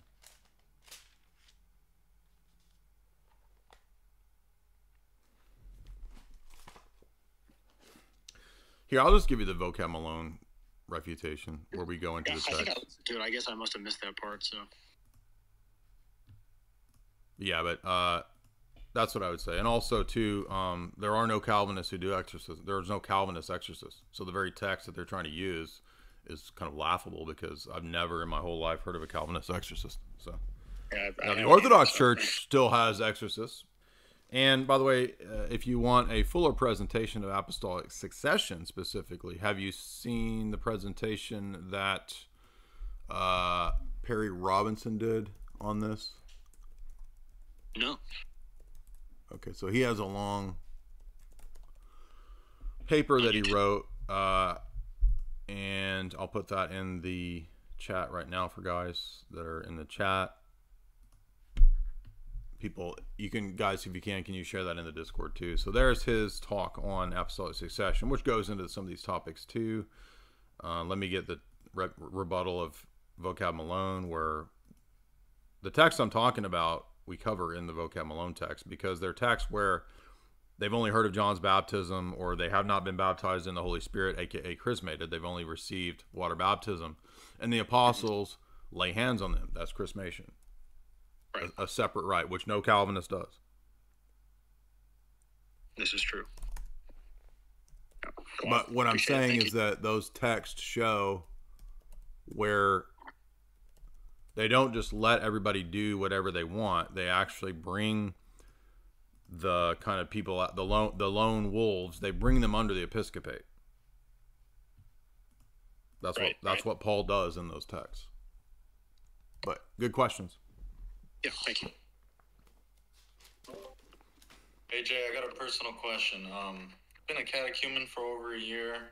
I've successfully got off pot and psychedelics, but one thing I hold on to is booze.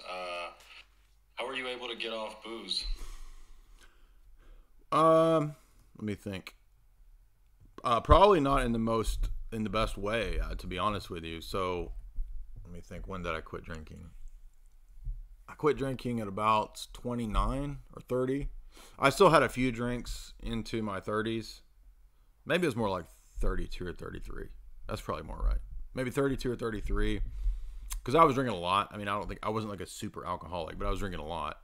And I just decided that I wanted to, number one, I wanted to be more productive in what I do, my work, my job. I was blogging at the time. I was starting to do kind of the stuff that I do now. And I just realized how much time and money I wasted on booze. And I had severe gut issues. To the extent like Michaela Peterson level gut issues. So I just realized I cannot drink alcohol. It will not work for me. And so for me, that, number one, the gut issues was a big part of why I didn't do it. I don't believe that it's wrong for people to drink. People can do it in moderation. That's fine. There's nothing wrong with that. But for me, it was so severe that like I can't drink at all. It just messes my gut up for like 2 weeks if I do. I do take communion, by the way, which that doesn't bother me. But let me think so I woke up one day when I decided, I kind of like woke up in early in the morning. I was like, I'm going to stop drinking. I'm just done with it. I'm tired of it. And I didn't get like shakes, but what I did do was find another thing to replace it. That's actually when I started smoking. So I don't recommend this, but it did work in a roundabout way for me. I started smoking cigarettes. For the next probably 4 or 5 years, I smoked American Spirits pretty regularly. People can find old live streams of videos of me where I'm smoking cigarettes. I think if you find that old Donnie Darko video I did, which was one of my first videos like 11 years ago on YouTube, where I'm wearing a tie. I'm sitting there in my library just deconstructing. I'm smoking American Spirits and talking about Donnie Darko. But that was right around the time I decided to quit drinking, and the cigarettes were a replacement. And I don't recommend doing this, but it did work. It just shifted the focus to a different drug. And then what happened was I got pneumonia from smoking cigarettes all the time when I started traveling to do some shows. And I never had pneumonia. I just thought, oh, that's something like old people get, and it's what, you got a cold? Okay, sorry, dude. No, dude, pneumonia can be like you feel like you're dying. So I got pneumonia once, and that was a huge kick in the butt to inspire me to stop smoking, but I didn't. I kept smoking. So I smoked cigarettes, and then I vaped, and I got pneumonia again. And it was just as bad. And it was so bad that I was like, I'm never going to vape again. Because I went to the clinic, and they had to give me an antibiotic shot. It was so bad because I thought I was going to die. Like I had like 105 fever for 5 days. It wouldn't go away. And so when I got the antibiotic shot, she was like, if you keep vaping and smoking, I can guarantee you that you will get pneumonia again. And it was so bad that was enough. So I was just like, I'm done. And I'll tell you what, it was 2 weeks of no vaping and smoking cigarettes was harder than the non-alcohol, because your body like really reacts. Mine did. Everybody's body's different, but not having tobacco like really messed up my digestion, and it messed up my, like, I felt like I had the flu again. This is after I was already healed from pneumonia. Then I wasn't smoking, and it felt like the worst flu for like 2 weeks. It was horrible, and it messed up my gut. And then I was like, I'm never doing this, and I never craved a cigarette again. So it actually took 2 pneumonias to make me never crave a cigarette, and it was cigarettes that helped me never crave alcohol. And then I just made it a strict thing where I literally don't remember the last time I had a drink. It's probably been 3, maybe 4 years since I've had a single drop of alcohol. I don't miss it at all. I can't stand alcohol now. I don't have any problem with people. I'm not judging anybody. I just personally hate alcohol. I don't know how else to say it. I hate it. I wish that I could be, you know, like when I was 22 and it was fun to have a glass of wine. If I have a glass of wine, dude, it messes up my digestion so bad that it's just painful for like a week or two. And all my friends, you know, everybody still drinks, and I don't judge them. I'm not mad at anybody, but anyway, so I can't recommend to you my method of quitting alcohol, because it leads you to getting pneumonia twice and feeling like you're going to die. But anyway, that's pretty much how it happened for me. It was a really weird roundabout way, but I'm glad I didn't keep drinking. I mean, I think one thing I noticed was that I was a lot more productive immediately. And I don't think I could be where I'm at. I mean, there's a lot of things, obviously, but one of the reasons that we've had success and so much output is precisely because I don't drink. Because I remember when I would drink, I would get tired and I go to sleep earlier, and you just kind of get lazy and you just don't, I'll do it later. And so I was able to basically, you know, multiply my productive capabilities 2-3x by just totally giving up alcohol. And I don't miss it one bit. So I'll tell you this. So it also depends on your age group, and it depends on what your friends do. So if you have a lot of friends that are young and they still go out to the bars and they still go out drinking, I mean, I'm at the age now, all my friends they have kids, so nobody goes out to bars anymore. So as you get older, it gets easier because people aren't drinking. If you go to parties, yeah, like, you know, get-togethers at friends' house, then people are drinking. I have literally no desire to drink at all. And it's weird because I used to love it. And then now it's a thing where even if my friends, who I will tolerate and be around, and family members, they really get on my nerves when they drink. But I love them and I tolerate them, and when we hang out, we still do it. But anyway, I'm rambling, but I don't know if that's helpful. Maybe that's bad advice. But yeah, that's helpful. How about this? I have the daily coming in and the Tonkat in hopes to quit, you know, drinking booze every time I take an exam or something, you know. Are you like young and in college? Yeah, I'm heading out. I'm 30 now, but yeah, I'm about to finish. Well, you're at about the point where I quit. So here, the main driver for me to quit was I decided that I wanted to not be a wage slave.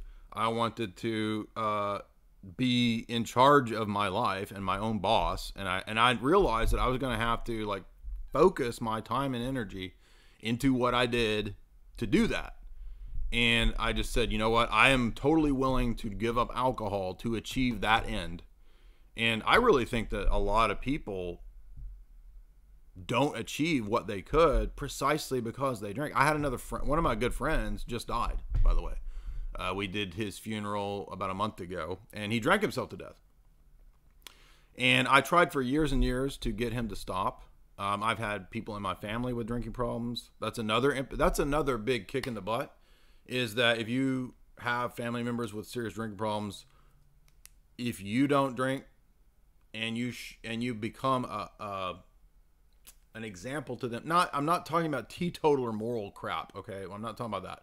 I'm talking about be an example of what you can accomplish if you don't drink. Like start a business, get into Bitcoin, trading Bitcoin, you know, learning these things learning to do videos, learning to live stream, learning to do the things that you see me doing, write a book. I wouldn't have done any of this stuff if I'd been drinking this whole time. So reorient your mindset to be like, oh, I want to actually accomplish some shit. That's not an attack on you. I'm not saying you're not accomplishing things. I'm just saying that I was a constantly drinking grad student guy, unhappy. And I was like, dude, what am I doing? Alcohol is just a total waste of time and money. Plus I was broke. So I was like constantly buying these just shitty, cheap drinks, you know? Like, why am I drinking 40s? These are disgusting. It's because I was broke, right? I was a broke grad student buying 40s and shit. And it's just like, all right, I'm done. I'm out of this. And my whole life changed. I can't guarantee you that your life will change if you stop drinking. But I recommend it if you want to become successful.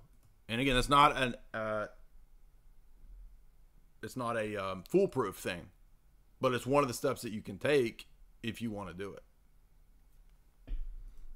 By the way, you look back at me when I first live streamed or even was doing videos like 10 years ago. Go look at my first video. It's pretty hilarious. But I'm like this carb beer bloated dude wearing a tie and smoking my American Spirits, and I was half drunk in that analysis because I was nervous. I was like, I'm gonna have to drink. Is that one thing I realized too? Is that it was not good to rely on alcohol to do live streams and to do videos and do this kind of stuff. I will admit that were times when alcohol could inspire you to maybe write good. Because when I was writing 10, 11 years ago, I was still drinking. So I could probably write some neat things or decent things when I was drinking. But once your gut, after you get age 30, dude, like it hurts your body and it just messes you up. It's just not worth it. It's not worth it. And if you're it's again, it depends on the person. Some people can like drink one drink a week and it's nothing to them.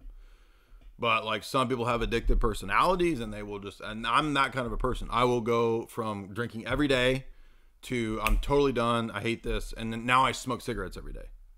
Right. And then I had to get pneumonia twice. All right, I'm done with cigarettes. And that worked. But it sucked, dude. I literally had to get pneumonia twice, which was a nightmare. Feels like you're dying. But that's what it took to, kind of like kick my butt to stop smoking. And it worked. And now, by the way, there's some truth to the claim, if you have addictions to these kinds of things, once you get past like, what do they say? 40 days. When you get over the 40-day hump, it's a lot easier. It's not perfect, but it's easier. And then when you get past like 4 years of no alcohol, like there's no temptation for me to drink alcohol. I'm just like, ugh. When I smell alcohol now, especially like vodka or whiskey, it makes me want to throw up. It's weird. It's weird because I used to drink, like I would finish off a fifth of tequila in a weekend. Like I'd drink that in a day, no problem. My buddies and I, we'd finish off or even a gallon of tequila in a weekend, maybe. Like I'd drink the crap out of tequila, dude. I would drink bottles of scotch like in no time. Fill the glass up of scotch, right? Like fill it up to here and then put like that much water and just sip on that all night. And like now when I smell scotch or I smell, especially vodka, dude, oh man, or gin. I mean, I immediately want to throw up any alcohol. So it depends on what you want. If you want it, you can have it. If you want your dreams, you can. I feel like a motivational speaker, like some kind of like a Tony Robbins kind of guy. Like if you stop drinking, you can walk across this mile of hot coals. I promise you, like Tony Robbins style. Anyway, I don't know if that's helpful, but that's all I can say. I got a question, Jay. Have you ever found anything that works for like ADHD symptoms other than those amphetamines they give you or nicotine or whatever? Because I think I'm addicted to nicotine because of that, like ADHD type stuff. But do you know of anything natural that helps with that other than the amphetamines? I don't. I mean, doctor. Yeah, I mean, I don't. I wish I could help you. Like my issue was never attention deficit hyperactivity disorder, so I don't know. I wish I could tell you about that. It's all I know is like my own weird spurgy issues that I had, which was never that. It was always like just like weird gut issues. And then when you learn about the gut affecting the brain and all that. So I think some of my problems in my 20s, like I had, kind of upsetting emotional types of issues in my 20s, precisely because I was drinking all the time. I didn't know anything about gut issues. My gut was all messed up. And then when I healed my gut, a lot of my imbalanced personal issues calmed down too. So one thing I would say is try the keto carnivore diet, because your gut has a huge influence on your brain and your emotions. But I'm not a health person. You could go talk to Tristan. Tristan would probably know better about that than me. And of course, we do recommend chalk.com if people want to, look at supplements that have helped me. So when I got one thing that a person who does addiction counseling told me that was helpful, and this is the Orthodox priest, he said, the thing that helps people that are addictive in their personalities, and all of us are addicted to some degree because sin itself is a kind of an addiction, right? But is to replace it with something else that consumes your time. Now, ultimately, we would want this to be God, but not everybody can immediately jump into being totally consumed by God. Sometimes we have to replace addictions, for example, with healthy hobbies. Maybe if I'm sitting around on my computer all day, if I'm tempted with porn, maybe the healthy hobby that you adopt is, okay, I'm going to start lifting weights and I'm going to start doing physical activities, right? Rather than just sitting around playing on the computer all day. So you adopt a healthy activity to replace the vice or the one that's unhealthy. So those kinds of things can be very helpful for various vices or addictions, and probably the same for alcohol, gambling, that kind of stuff too, where you replace it with a new thing that you've gotten into. So for me, it was, I wanted to be my own boss. I wanted to do media. I wanted to do what I wanted to do without being a slave to the university and to these, bitchy managers who didn't know anything, bossing me around all day. I want to be my own boss, right? So that was a huge impetus to do what I do now, and it worked. And I'm glad I did. But again, I had to replace all this time and effort and energy and money that I'm putting into stupid beer and tequila and scotch every week, and redirect that time and focus and energy and just get obsessed in a new way to something that's healthy. I don't mean that literally obsessed. You know what I mean? Like, all the time and energy and attention that you're putting into the vice, you got to find a new thing that is healthy to put your time and energy into.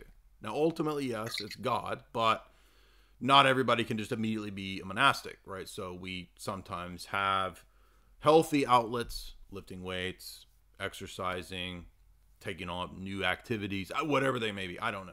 You pick your healthy activities.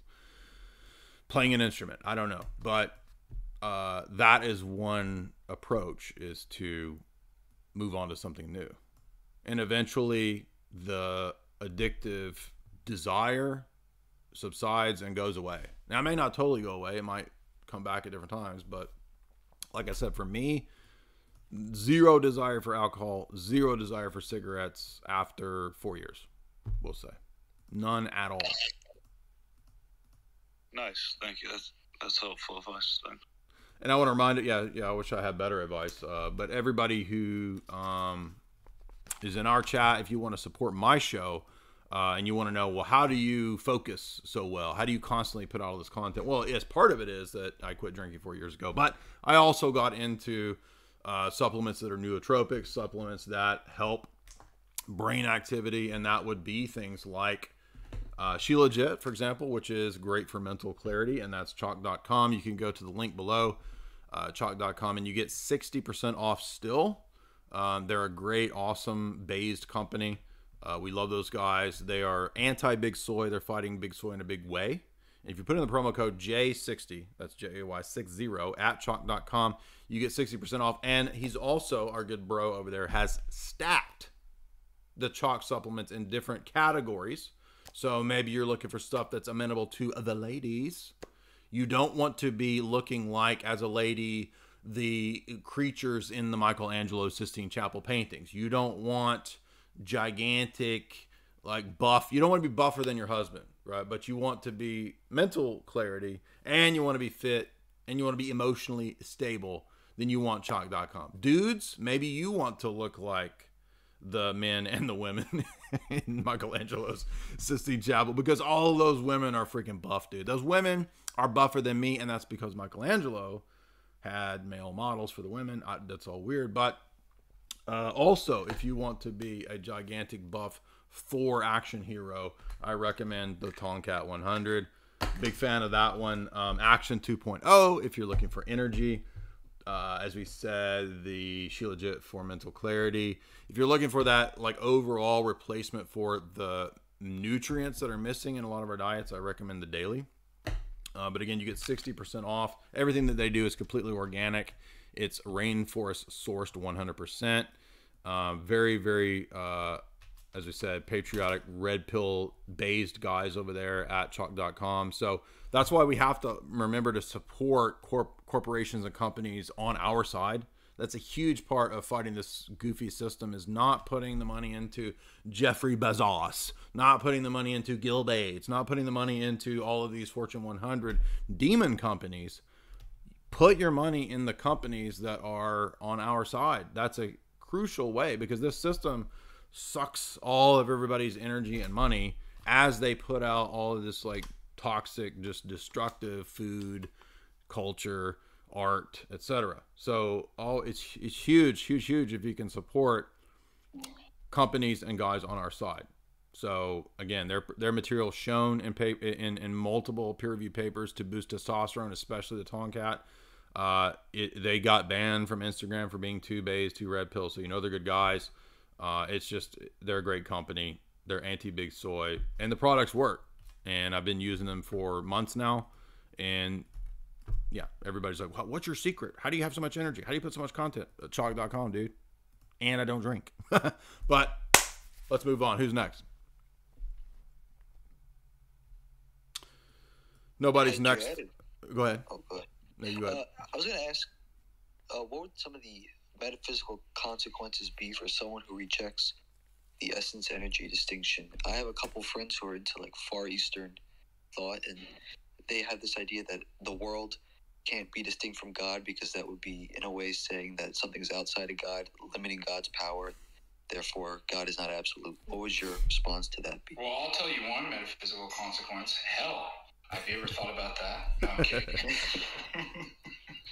Well, yeah, typically, so the first metaphysical consequence of pantheism would be monism. If everything is God, then it immediately becomes problematic to see how things are distinct. I mean, in other words, any monistic position which says that fundamental reality is all one thing then has to grapple with, well, but it seems like in our experience and when we talk and when we communicate and when we think, we distinguish things, right? I mean, I'm not you, this thing is not that thing.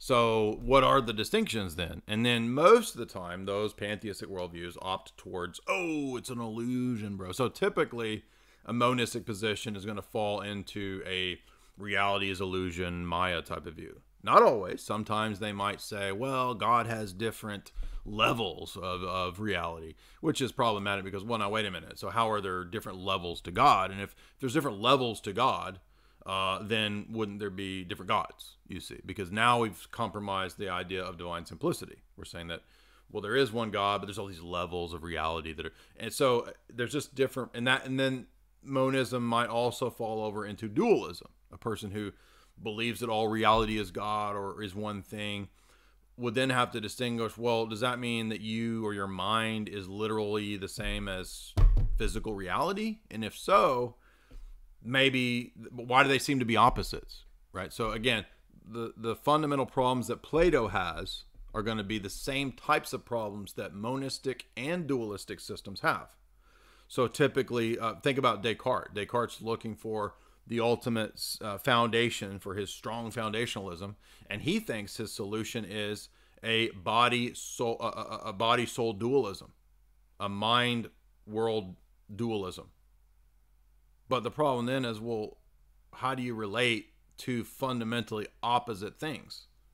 Ideas and physical reality, mind and body, because they're explained and defined as opposites, you see.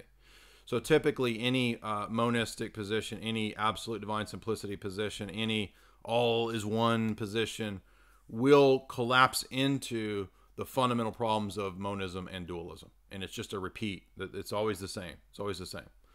Because you're limited. These positions are very limited in the ways that they can go. There's not an infinite number of worldviews. There's a few worldviews that have starting points that they're limited in, that then have infinite variations down the road, down the line, but not in the basic starting points, you see.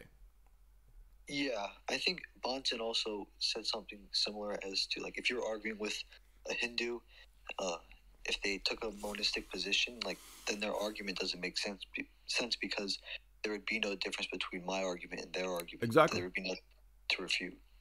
Yeah, there's a great quote in Van Til where he says, if you believe that all reality is one, then you would have to explain how your coming to realize that all reality is one is somehow distinct from the one. Because you're saying that I learned that all reality is the one. Well, who are you? But you're also the one? Then how did you come to discover some new state of affairs if all reality is one? So in other words, there would be it's still relying on distinctions, which the position denies. And likewise, if you were to say that all reality is an illusion, another variation of that, then your coming to realize that is also within the illusion. So it's self-refuting. Right, and you can only say something's an illusion if, like, that presupposes you have access to something outside of. Yeah, you would have to have a basis to make the judgment of illusion versus reality. Yeah, some type of benchmark, unchanging standard. Yeah, criteria, right? Truth or something. By the way, the same follows the same sort of kind of argument to that is self-defeating with determinism. Mm-hmm. Now, for some reason, people find that harder to grasp, why determinism is a defeater for knowledge. Yeah. I'm not exactly sure why, the psychology of. But as I always say, if everything's determined, nothing's truth-directed. Let alone, like, it doesn't even get off the ground to justification, right? I mean, do you say that rocks and trees are truth-directed? They have, truth-directed has kind of aboutness and intentionality. But if everything's determined, then it's very much like rocks and trees. There's nothing true or false about it, right? It doesn't rise to that level, let alone justification is the notion of having sufficient and good reasons to hold a true belief. Mm-hmm. But if your ultimate principle is that behind everything is determinism, well, that determines belief A and not A, and exactly the same way. So, two things that shows. Well, if that's your ultimate principle, then the very notion of truth and falsehood just disintegrates. And second of all, if everything's determined, is that a good reason to hold whatever belief that you have? So it ends up, in other words, how is it let me put it easier. How is it self-defeating? Your belief that determinism is true is just as determined as the belief that it's false. And it's just as valid. What's your principle of validity? Determinism.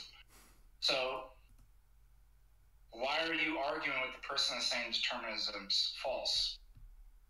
They're just determined. Do you see how it ends up being self-defeating?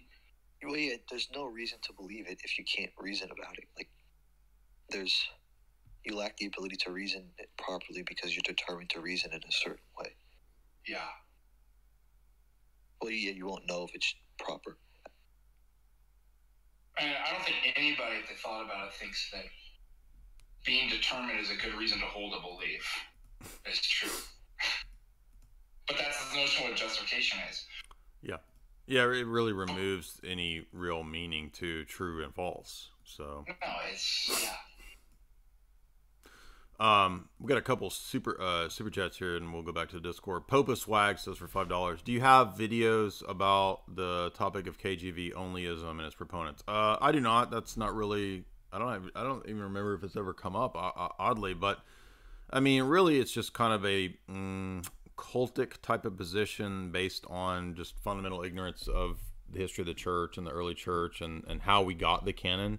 So really, any treatment of the canon, even from Protestants in its formation, maybe F.F. Bruce's book, Canon of Scripture, or Lee McDonald's book, Formation of the Canon, would kind of show you why a strict KJV only Baptist type of view is just kind of really childish. I mean, first of all, the original KJV had the Deuterocanon. It had it has the Apocrypha in it. So I don't know of any KJV onlyists who actually believe the Apocrypha. So that's one oddity.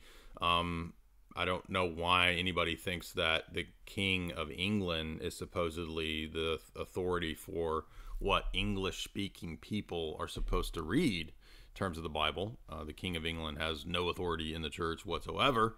So all of these sort of presuppositions behind KJV onlyism are really kind of preposterous. And I think it's kind of like a Protestant version of Islam, where they're looking for a perfect text like Muslims think the Quran is. And that's this, we're not we're not Muslims. We don't believe that there is this perfect book that is God's only revelation to man.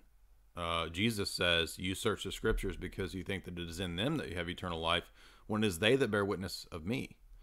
And so it's not we're in a totally different paradigm here, where we're not looking for a book. We're looking for the person of Christ. Yes, he's revealed in the book. Yes, I believe in inerrancy and inspiration, but I don't believe in sola scriptura. So when sola scriptura falls away, things like King James onlyism will fall away as well. Cody Bruce, $10. Thank you for the content. I enjoy it. Thank you, Cody Bruce. Much appreciated. $5, Justy Busty.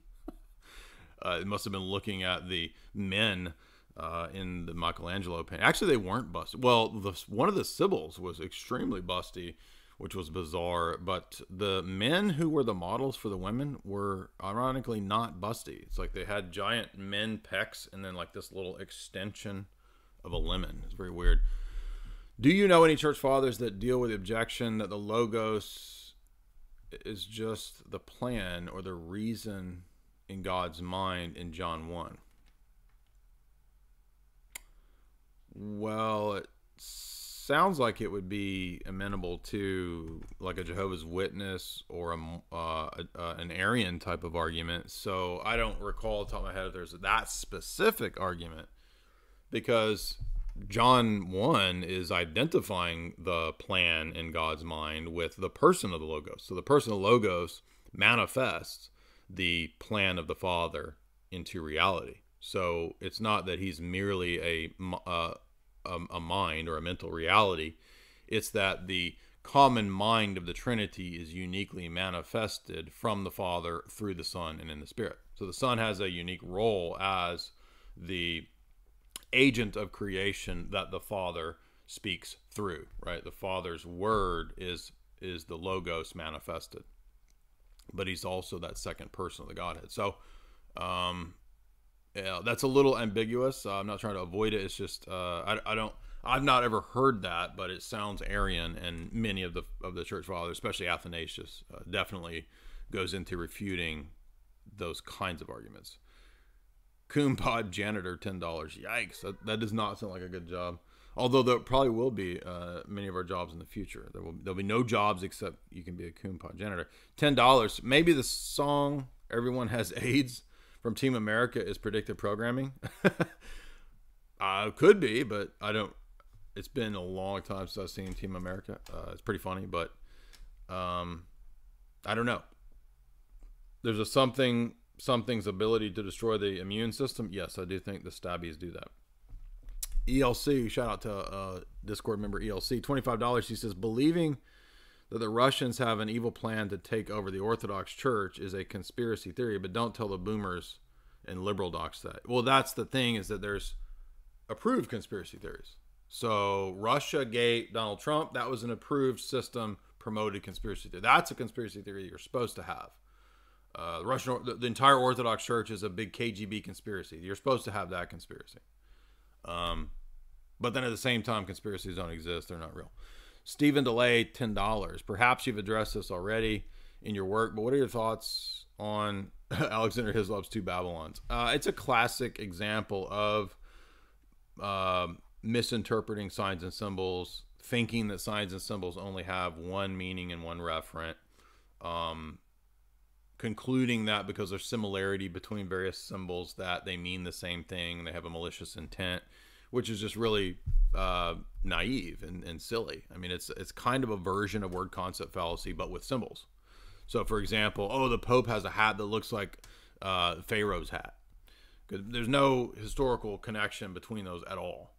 At all. Like the bishop's mitre that Western bishops wear has nothing to do with Pharaoh. And the easiest way to disprove this is just that context and intention determine the meaning of symbols, not just the usage of the symbol, not just a word. For example, the bright and morning star, who is that? Oh, it's Jesus and it's Lucifer.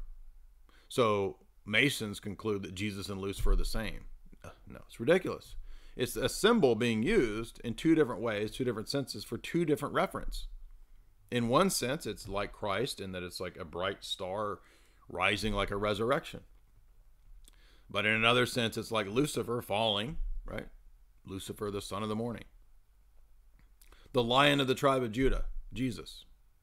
Satan goes around like a lion seeking whom he may devour. So the lion, in one sense, is it has a reference to Satan, and in one sense, it has a reference to Christ. Would we conclude with Charles Manson that Jesus and the devil are the same as a result of that? Well, some people do because they're stupid.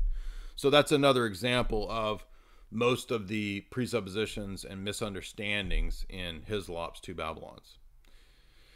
As an aside, the New York Times published an interview with Dave Chalmers. There's lots of VR simulation theory propaganda in it. Okay.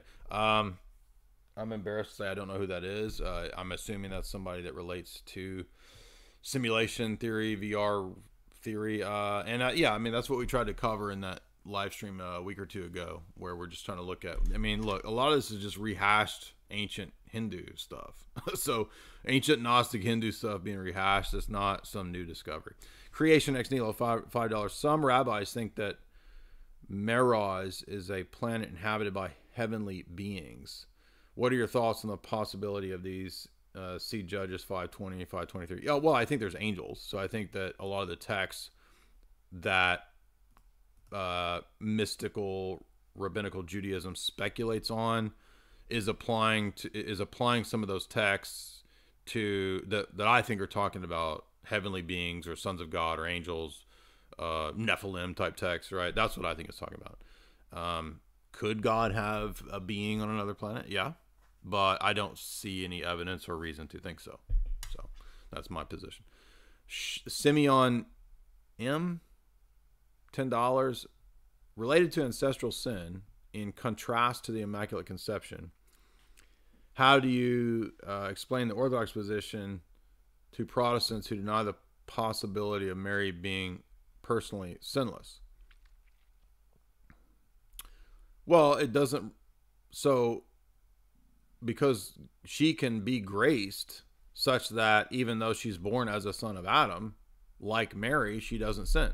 So the fact that a person is a creature, and even if they're born as a descendant of Adam, it's all the more a testament to the grace that the Theotokos received, that in her life she was the spotless virgin and didn't sin.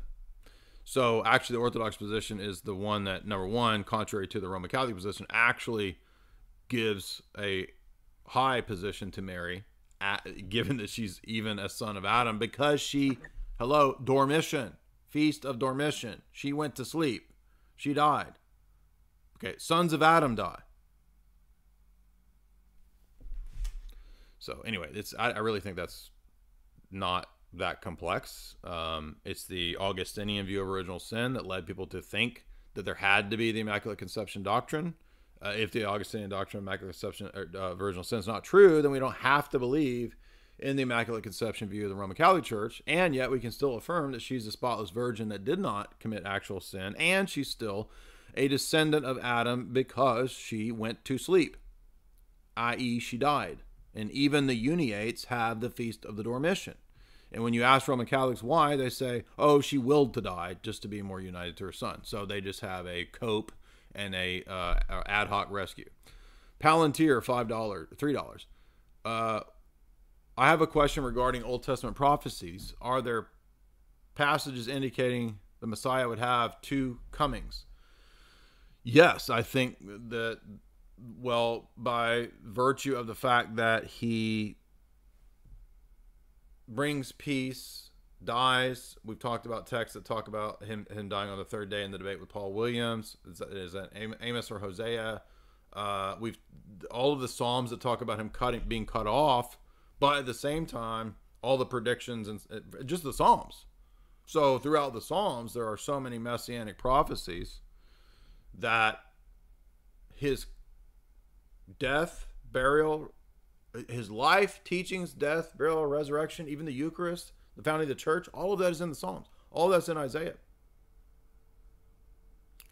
And the resurrection, and the ascension. Sit at my right hand until I make your enemies a footstool.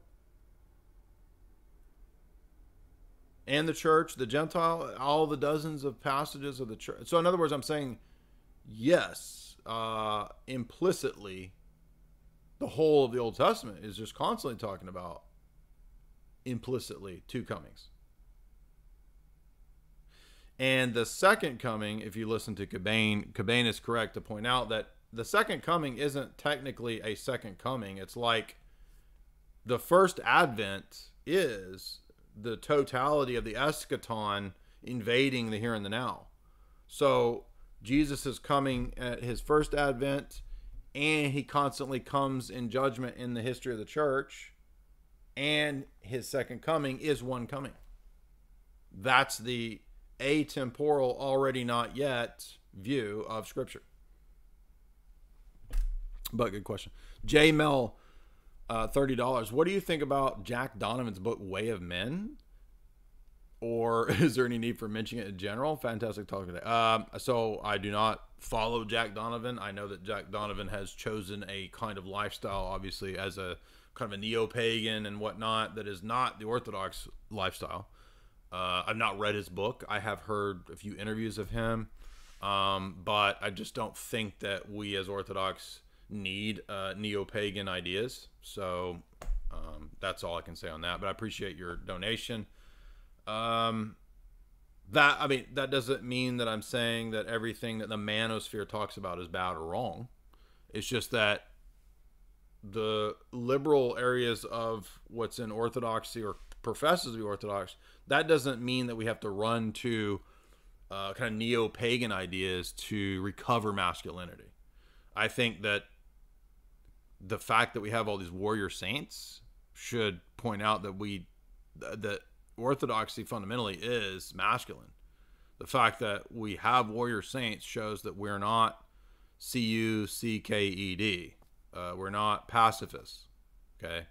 So the reason I think a lot of Christians turn to that stuff is precisely because of much of cuckianity is precisely that.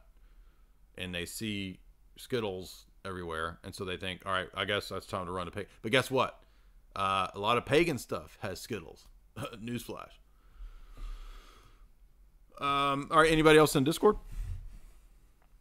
I had a question, Jay, if you don't mind. Sure. I had a question about tag. You had mentioned earlier that we can use the classical arguments for God's existence in a tag way, such as the cosmological argument and the teleological argument, etc. Could you explain how that can be done?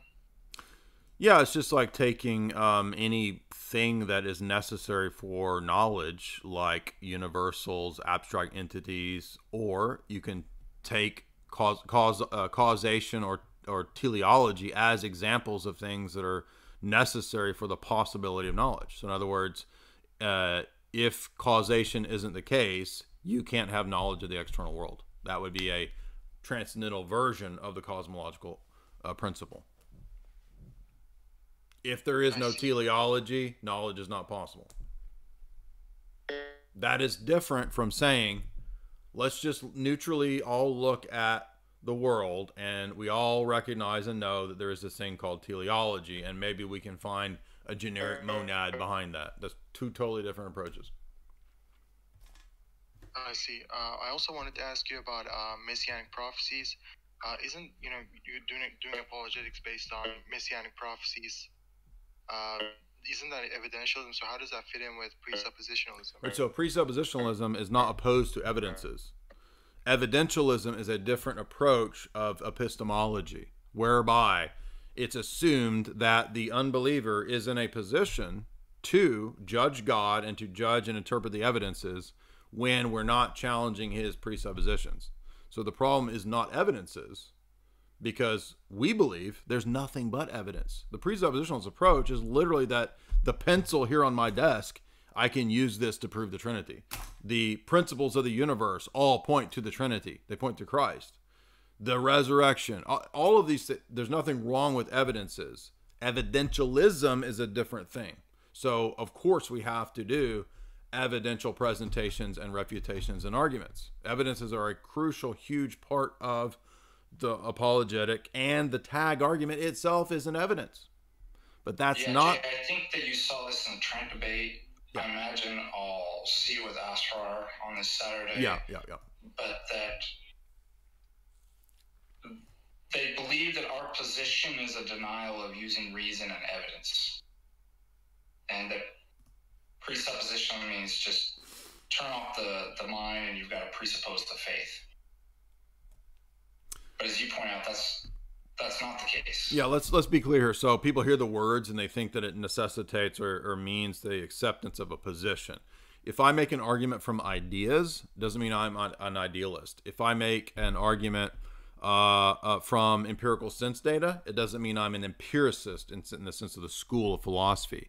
If I use evidences in my apologetic, which everybody does, it does not follow from that I'm an evidentialist in my epistemology and methodology. I see. So, in which case, how can messianic prophecies can be effective against, for example, atheists? Because they can just explain away. Well, that's why you have to do both, right? So it's not an either or, like I either do presup or I use evidences. Again, it's a both and. And so, for example, if I'm presenting my case for, let's say an atheist says, well, I don't believe in inspiration. I have a twofold approach that I'm going to do. I'm going to say on the one hand, well, no, wait a minute. I'll tell you why I believe in inspiration and give you the case for it. And it's because there are these prophecies and they predict events and, so my story, my narrative makes sense. And evidences and messianic prophecies are part of my overall story. And then when I challenge the atheists, I say, it's not a battle of competing evidences, like you have your atheist evidences and I have my Christian evidences and we'll put them on the scale and see. No, it's two totality stories, part of the story of which is evidences. Now you give your story, and not only do I think you can't account for evidences, I don't think you can account for anything. So basically, evidences are part of my totality story, which I'm telling the story that is the precept story, that is the tag story, that is the Orthodox Christian paradigm. And I'm comparing that to his story, which is the atheist paradigm, the atheist story, the atheist attempt to account for knowledge and for evidences. So it's a battle of worldviews, and evidences, quote unquote, are just a piece of those two stories. I see. Thanks, Jay. That clears up a lot. Sure. So, yeah, I mean, if an atheist says, something like, there's no reason to believe that the Bible is accurate and that it predicts anything. Can somebody mute? That's loud. Well, that's a great place to say, well, hold on, wait a minute. There are many places where the Bible is actually confirmed in terms of archaeology. So number one, the statements you made are false. Here's a bunch of messianic prophecies that point to Christ. Those things rebut the claim that you made. However, my apologetic is not going to stop there, and that doesn't make me an evidentialist, because I'm going to take it to the next level and say, really, at what's at dispute between me and you, Mr. Atheist, is not pieces of data. It's worldviews that contextualize and interpret the pieces of data. That's where I'm going to take the debate to have a much more efficacious and authentic debate and powerful debate, rather than arguing with him over interpretation of the minutiae and the pieces of data. So you're correct that if my argument was, well, I think there's a lot of good ideas and reasons to believe that a resurrection could have happened. That's a terrible argument. That's not the argument I'm saying. The argument I'm saying is that the resurrection is a fact because it's in Revelation, and Revelation gives me the worldview that makes knowledge possible. Now you make sense of knowledge at all and evidences at all, and you can't do that. So it's a much stronger argument. But it doesn't mean there's no evidences or we don't use evidences. We absolutely do.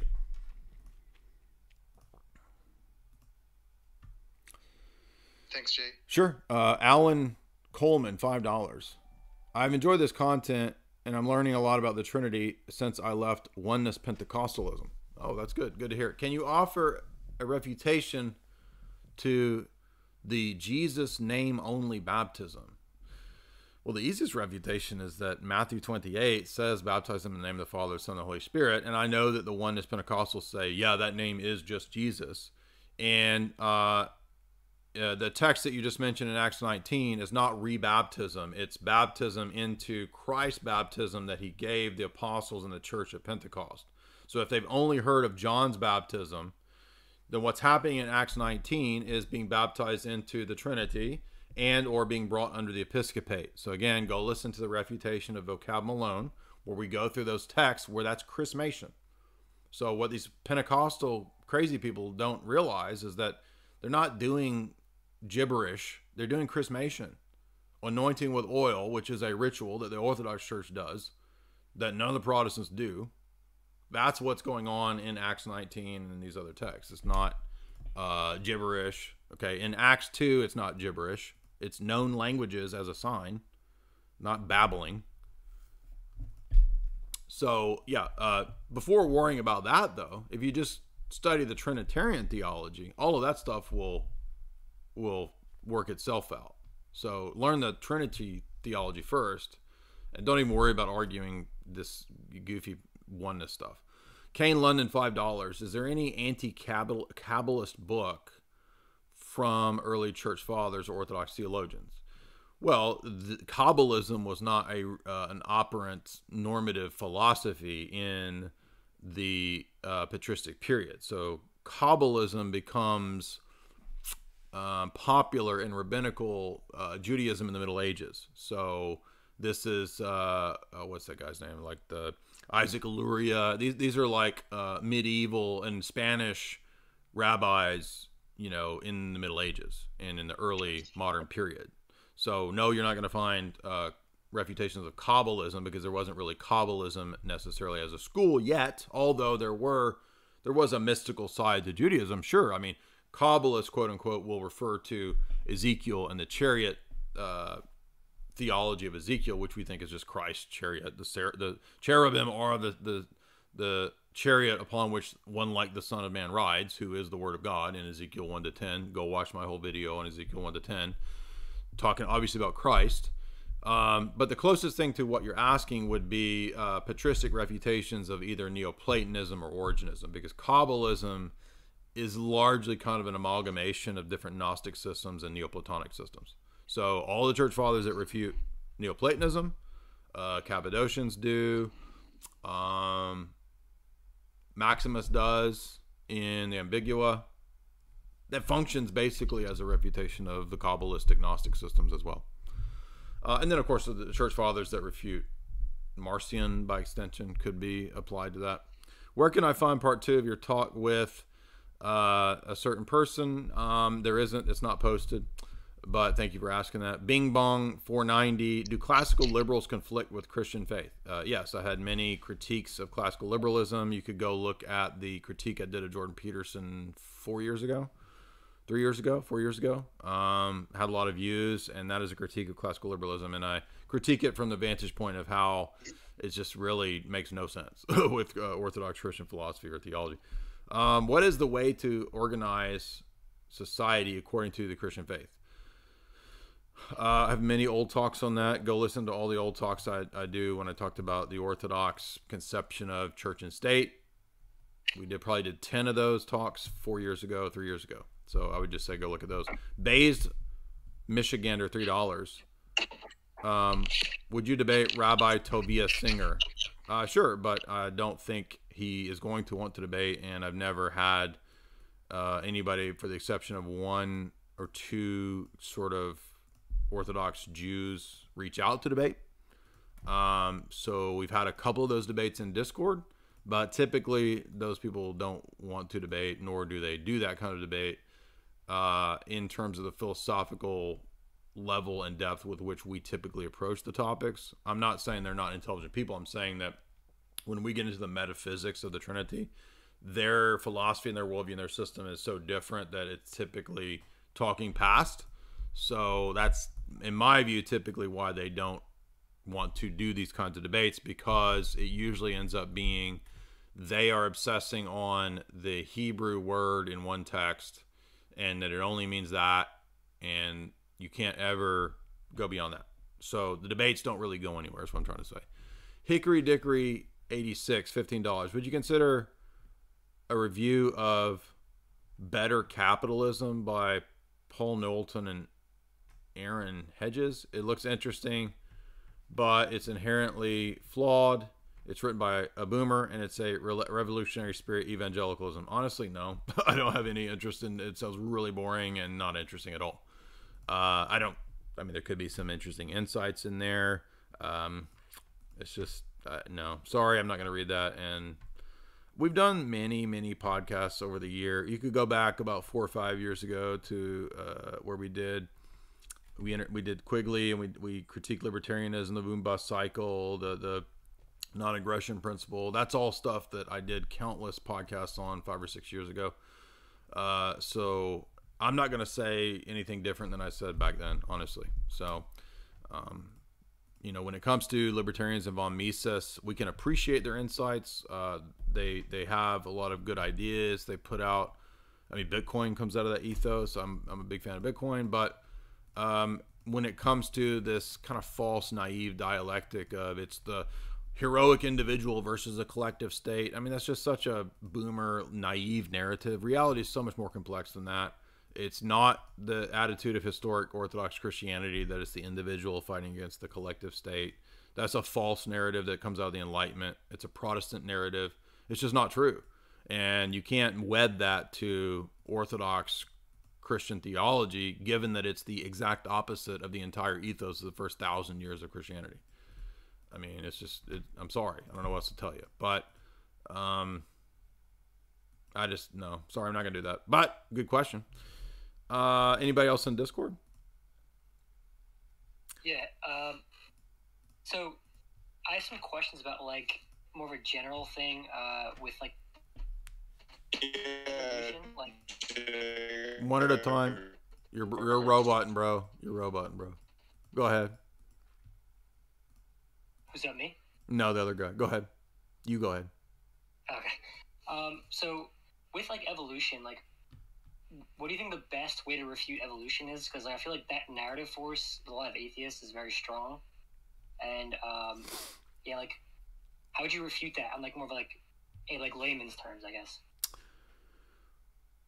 Well, the difficulty with, quote, layman's terms is that evolution, in my view, is a philosophy. And so it kind of requires some philosophical knowledge to do an adequate refutation of that view. So number one misunderstanding, in my view, is that evolution is not a strictly empirically based, limited, just going by the facts type of thing. I believe evolution is actually a super duper gigantic narrative philosophy, which those people are duped into thinking is this empirically fact-based thing.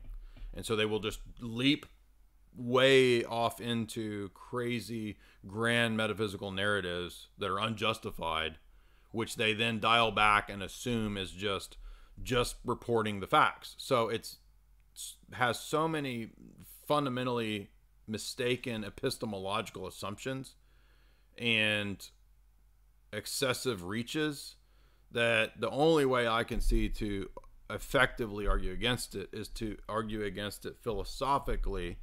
And the best essay to do that is the Titus Bruckhardt essay in Sword of Gnosis. Sword of Gnosis is a book that's a collection of a bunch of perennialists.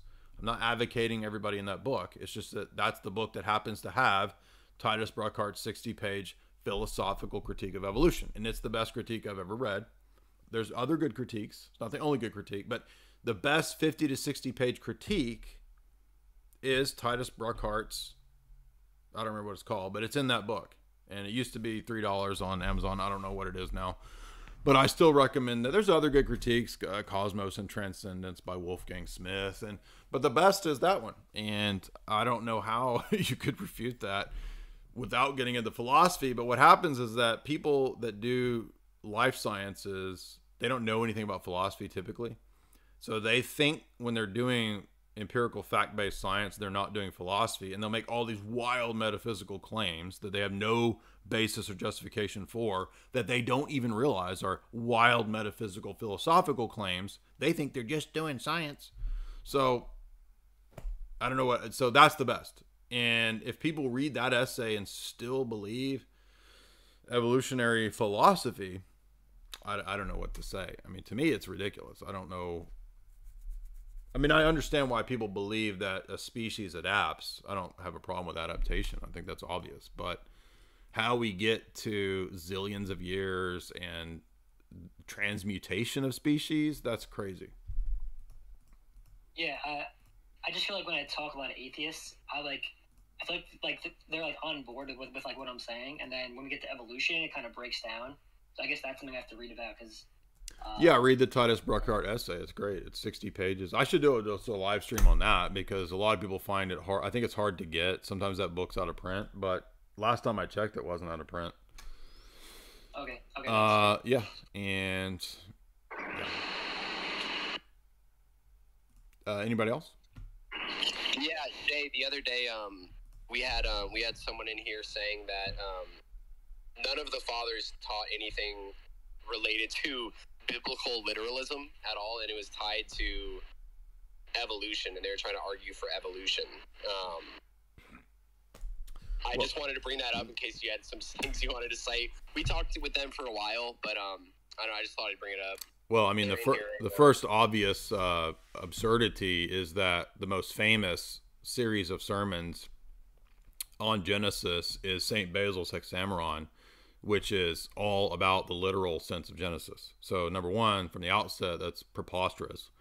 Number two, the whole premise of Genesis creation, early man, is that the normative view of all the church fathers is almost always that the literal sense of Genesis is true. There are some fathers who overly allegorize it and have differing views. For example, Augustine has an odd view where he thinks it was all instantaneous.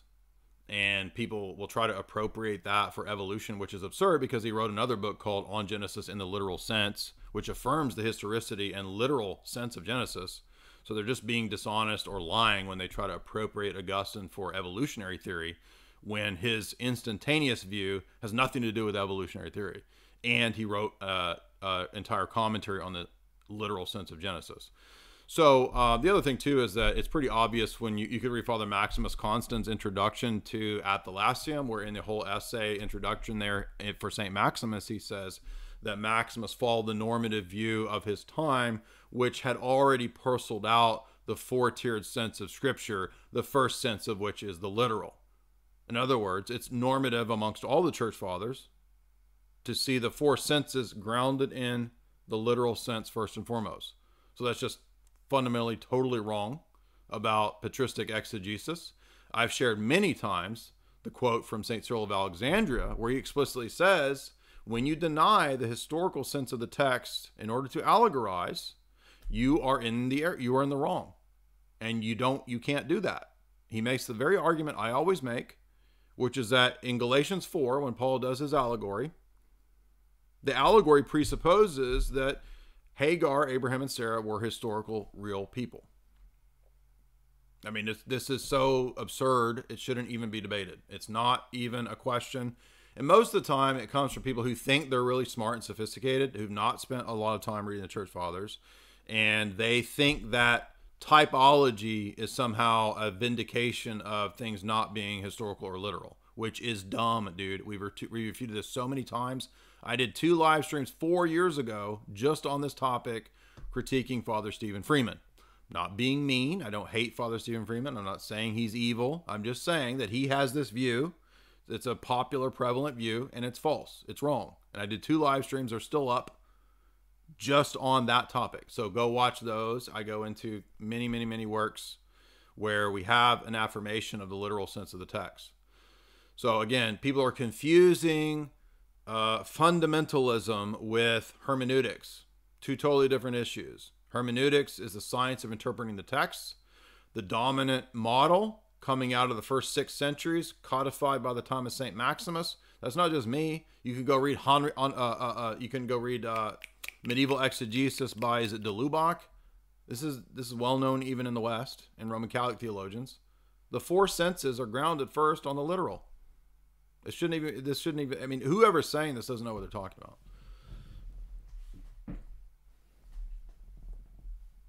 Yeah, I agree, and I think a lot of it comes from people mistake quote unquote scientific progress with things that we should somehow go and ratify, beliefs that we've been taught through the church fathers into, when that's the paradigm you view things through instead, and they get things reversed.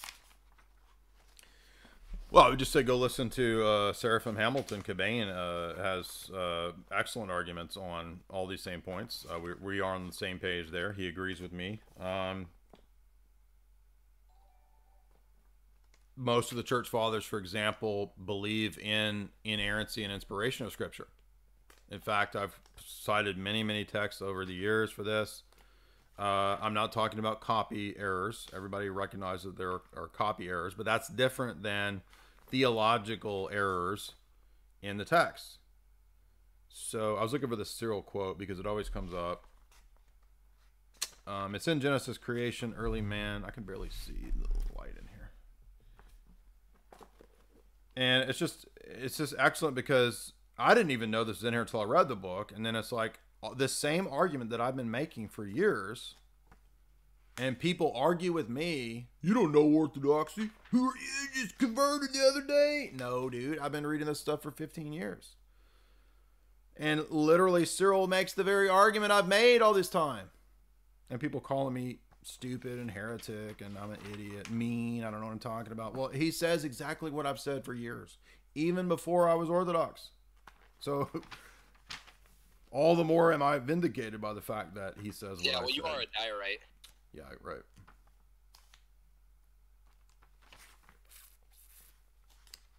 So it's worth finding. Let me find it again.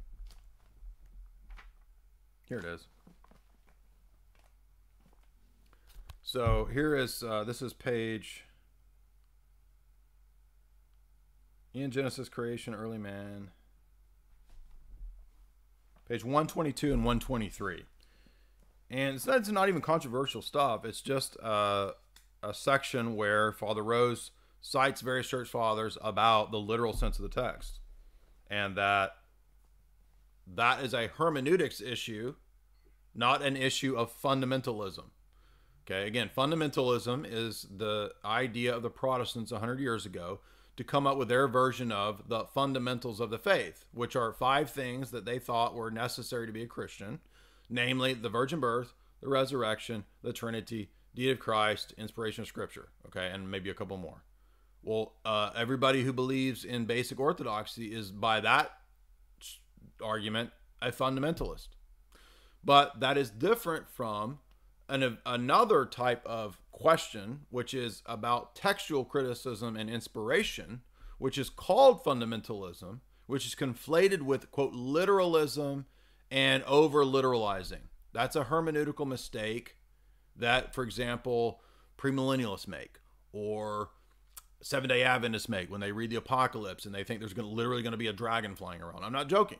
Okay, that's a fundamentalist, quote-unquote, hermeneutical mistake that has nothing to do with the doctrine of inspiration of Scriptures. Because all parties who believe in the inspiration of Scripture can have differing hermeneutics, right? So 2 different issues that constantly get conflated. They don't know what they're talking about. Even Father Freeman doesn't know what he's talking about on this topic. I'm not saying he's a bad person. I don't know him. Yeah, why come you expert if you've never even been to science school? Yeah, right. I've been drinking science juice for the last year, and I've been drinking the chalk.com science supplements, and they've made me competent in science. So here's what St. Cyril says that just basically makes this point. Cyril of Alexandria wrote that you cannot apprehend correctly the scriptures if one attempts to contemplate their spiritual meaning without respect to the historical meaning. Quote, those who reject the historical meaning of the God-inspired scriptures as something obsolete, avoiding the ability to apprehend rightly according to the proper manner the things written in them. For indeed, spiritual contemplation is good and profitable, and it is enlightening the eye of reason especially well. It reveals the wisest things. But whenever some historical event is presented to us in Scripture, then in that instance, a useful search into the historical meaning is appropriate in order that the God-inspired Scripture be revealed as salvific and beneficial to us in every way. Right underneath that's another quote from St. Nilus of Sinai about the necessity of the historicity of the text. St. John Chrysostom is quoted on the previous page, 122, about the historicity of the text. And so this is not even an issue. Again, even liberal scholars admit this and know this. I've read de Lubach's medieval exegesis. I read it when I was a Roman Catholic because this same problem would come up in debates in the Roman Catholic sphere as well, right? Because they have textual liberals who think that they're smarter than everybody else and how they know that the texts are all allegorical and they're not historical, and we don't have to believe in these myths of Genesis because that's all invented Babylonian mythology. That's what even Father Romanides says Genesis is pagan Babylonian creation myths. No, it's not. And again, this whole book is dedicated to demonstrating that that is not the historic belief of the church. Now, you might believe that in the modern times, but I can trump all of that with the Confession of St. Sophronius at the Sixth Council, which dogmatizes that you can't accept any of Origen's positions on Genesis, the fall, or the Garden of Eden. It's 4 pages from St. Sophronius accepted at the council that explicitly condemns allegorizing Genesis. So anybody who says and wants to dispense with Genesis in the literal sense is under the condemnation of St. Sophronius at the Sixth Council. And I have posted that ad nauseum probably 50 times in the last 4 years. Kane London, $10. Do you think that groups like, I'm not going to say, this is a hot topic issue. So I'm sorry, we have strictures on what kinds of topics we can talk about. And Kane, if you want your $10 super chat back, I'm happy to give it to you. But of course, we can't talk about that, as you know, on YouTube. So anybody in Discord wants to talk about anything else? Hi, it's me again, Zach. Hey, what's up? As soon as I left talking about the papacy there, I went down to show my dad, who doesn't like you and he thinks you're a bad guy. I showed him where I was talking on the live stream, and eventually it came into a discussion about justification and Protestantism versus Orthodoxy, and we had a small debate on imputation. What's your take on imputation righteousness? So we've deconstructed this many times. I would say I'm going to refer you to the videos that we did on St. John Damascus, where I go into the meaning of Christ's death. I think it's in the 3rd one. So I lecture through the totality of On the Orthodox Faith. Seraphim Hamilton has a great couple videos and multiple videos on why imputation theory doesn't work. So I'm not trying to dismiss you. It's just that we have done probably 20 talks and videos and articles that cover this. So I'll be happy to send you those. But I mean, in short, the easy answer is that imputation theory makes God a liar, because God calls people and things that are not righteous, which is a lie. It does not. It's a Nestorian view of Christ. Because it's a Jesus who was cut off from the Father, and that's either anti-Trinitarian or it's Nestorian or Arian, and so that alone should be enough. Yeah, R.C. Sproul has something on this. He says that the reason Jesus didn't need to go to hell for imputed righteousness is to work, because he says that the Son of God suffering on the cross for 5 minutes is enough to be It doesn't matter because it doesn't matter if he's literally going into torments, because many reformers said, Luther said that he received the equivalent of damnation in 5 minutes on the cross. It doesn't matter because the point is not that. The point is that for him to be damned means that he's not a divine person. He's not the second person of the Godhead. How do you split the Trinity? By having one person of the Trinity cut off from God. That's dividing the Trinity. It's blasphemous. Yeah. I'm not mad at you. I'm just saying that doctrine is just crazy. Oh, no, yeah. But they don't even know. They don't even realize that it's anti-Trinitarian. Yeah. They think of Jesus as a man in an historian way. And Calvinists are basically an historian, no matter how anti-Nestorian they claim to be. Herman Ruderboss, you pointed that out on your video with what's his name? Well, it's in the essay. So I wrote an essay on the Logos being not a Greek idea, but actually from the wisdom text. And I cite Herman Ritterboss in his commentary on John, where he explicitly talks about Jesus in a Nestorian way. Yeah, I was laughing at that. I thought that was hilarious. Jesus is not a human person. He is the second person of the Godhead. The only he is the Logos. That's it. There's no other he. Yeah. He's a divine person who assumed a human nature, not a human person. Yeah. So I made an argument back to my dad saying that if you want to believe in imputed righteousness, you also have to believe that the lambs who were killed in the Old Testament period is imputing its own righteousness to Israel, and he didn't have a reply. Well, the classical Reformation person will say that those were just types of the work of Christ. So he would probably just say, or a Reformed theologian would say, no, Scripture says, Hebrews says the blood of goats and bulls cannot take away sin. It cannot impute righteousness to you. But because Christ is God-man, they'll say it can. But they think of it as another way to refute this is that they think of it as like Christ merited this. So he perfectly kept the Mosaic law, which merited the perfect righteousness that he then imputes to all of the people that believe in him. But that's actually also an Arian idea, because it makes the grace and righteousness of Christ a created reality. And Christ is not... If Mary was sinless, you could have the same thing with Mary.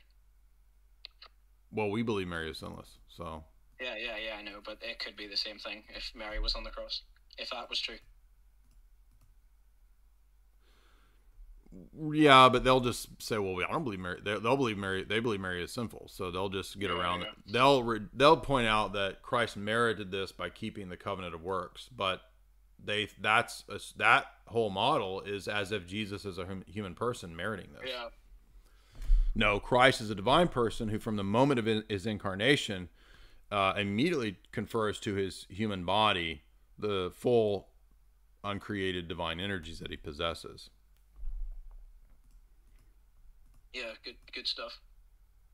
Yeah. So, in other words, Calvinism is another version of created grace. Created righteousness that Christ merits is another form of created grace, and so it's susceptible to all the same critiques that we would give of the Roman Catholics. Yeah, the Protestants really could have done something a lot better if they had went to the Eastern Fathers and criticized the Catholic Church from there. Well, Luther appropriated some Eastern critiques, and he wrote a few. There was a few letters back and forth, but it didn't really go anywhere. But yeah, you're right. Frankie D, $5. God bless you, Jay. Do you think that there is evidence that some of the plans of the global elite are failing? I think that part of the reason why they rolled this out in the last 2 years is not because they were failing, but that they were kind of behind schedule. And I mean, there's talks where Brzezinski was talking in that way before he passed away. They were like, just saying that things weren't behind schedule, and there's the possibility of mass awakening. There's a famous lecture, where Brzezinski said that like 5-6 years ago. So I wouldn't say failing, but maybe behind schedule. So that might explain why things rolled out so quick in the last 2 years.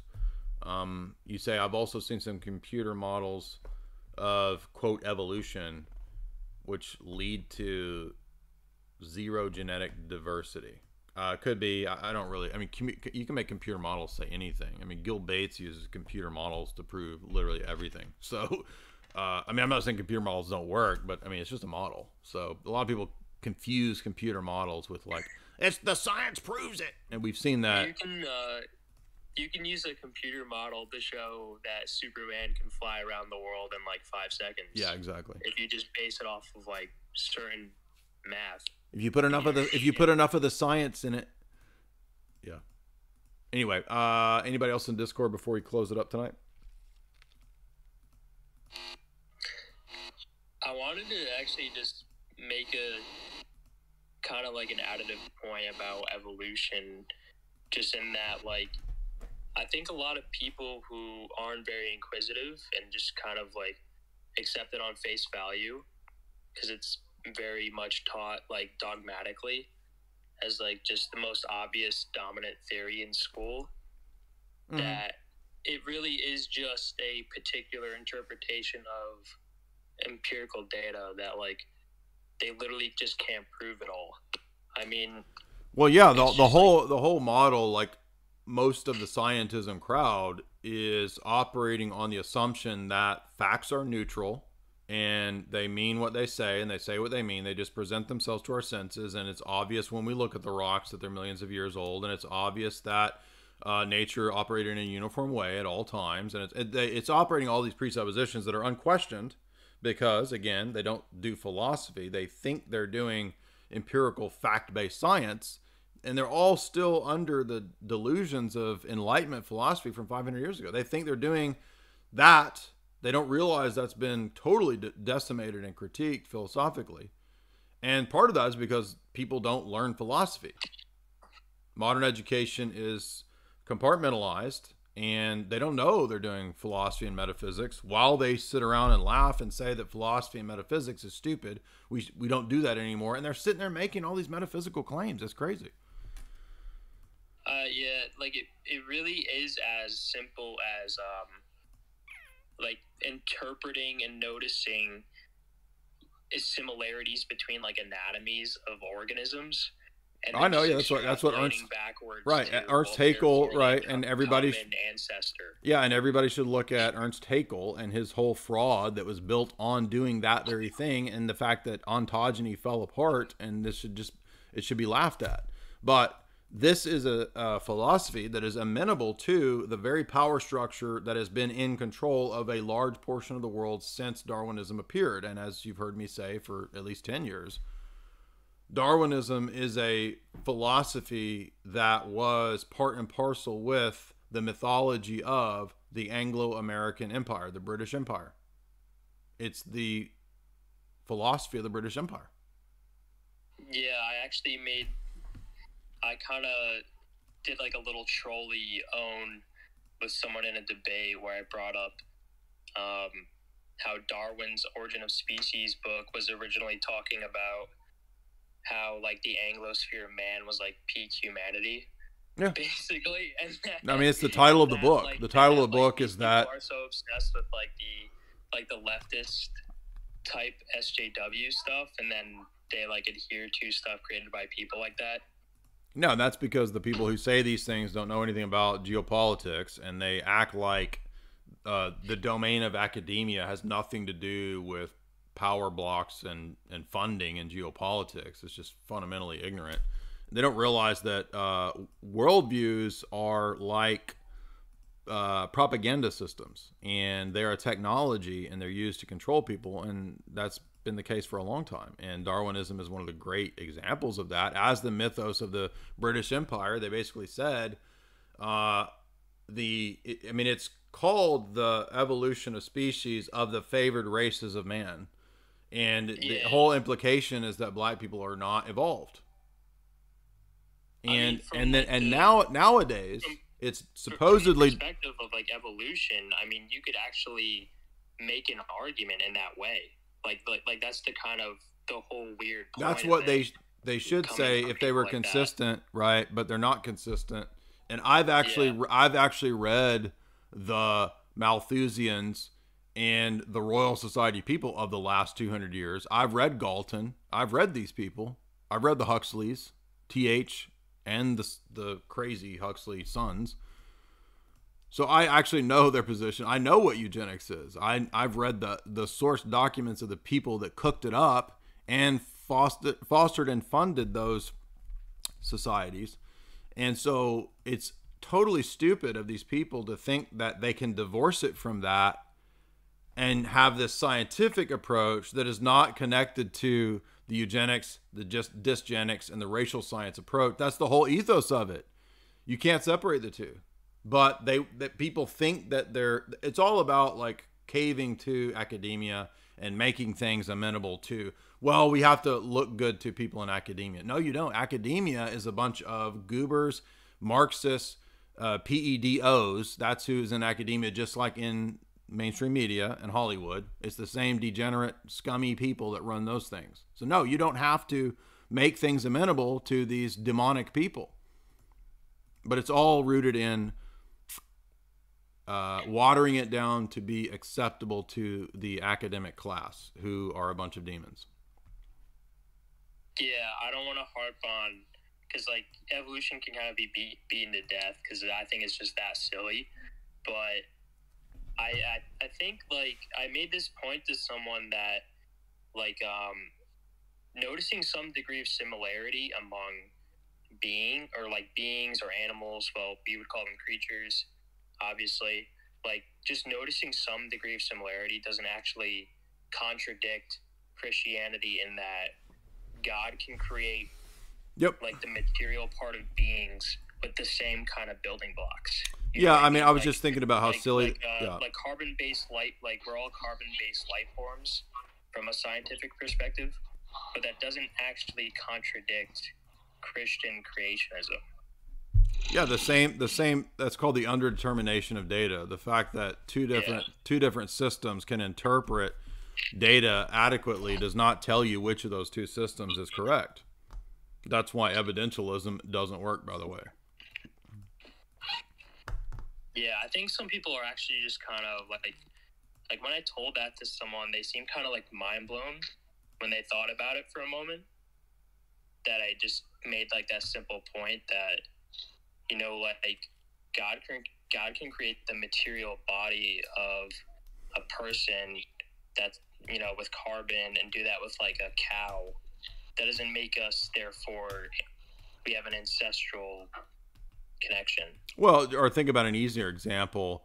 I mean, don't we often see people that look like other people? Like, whoa, that guy looks just like Nick Cage, right?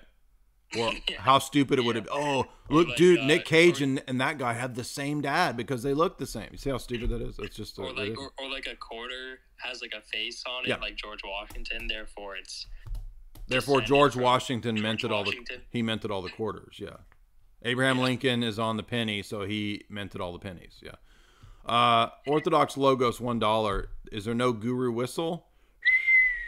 There you go. There's the booger whistle from Osho for you. Fish Monkey, $5. Opinions about the theory that Israel caused Bronze Age collapse? Never heard of that. Don't know anything about it.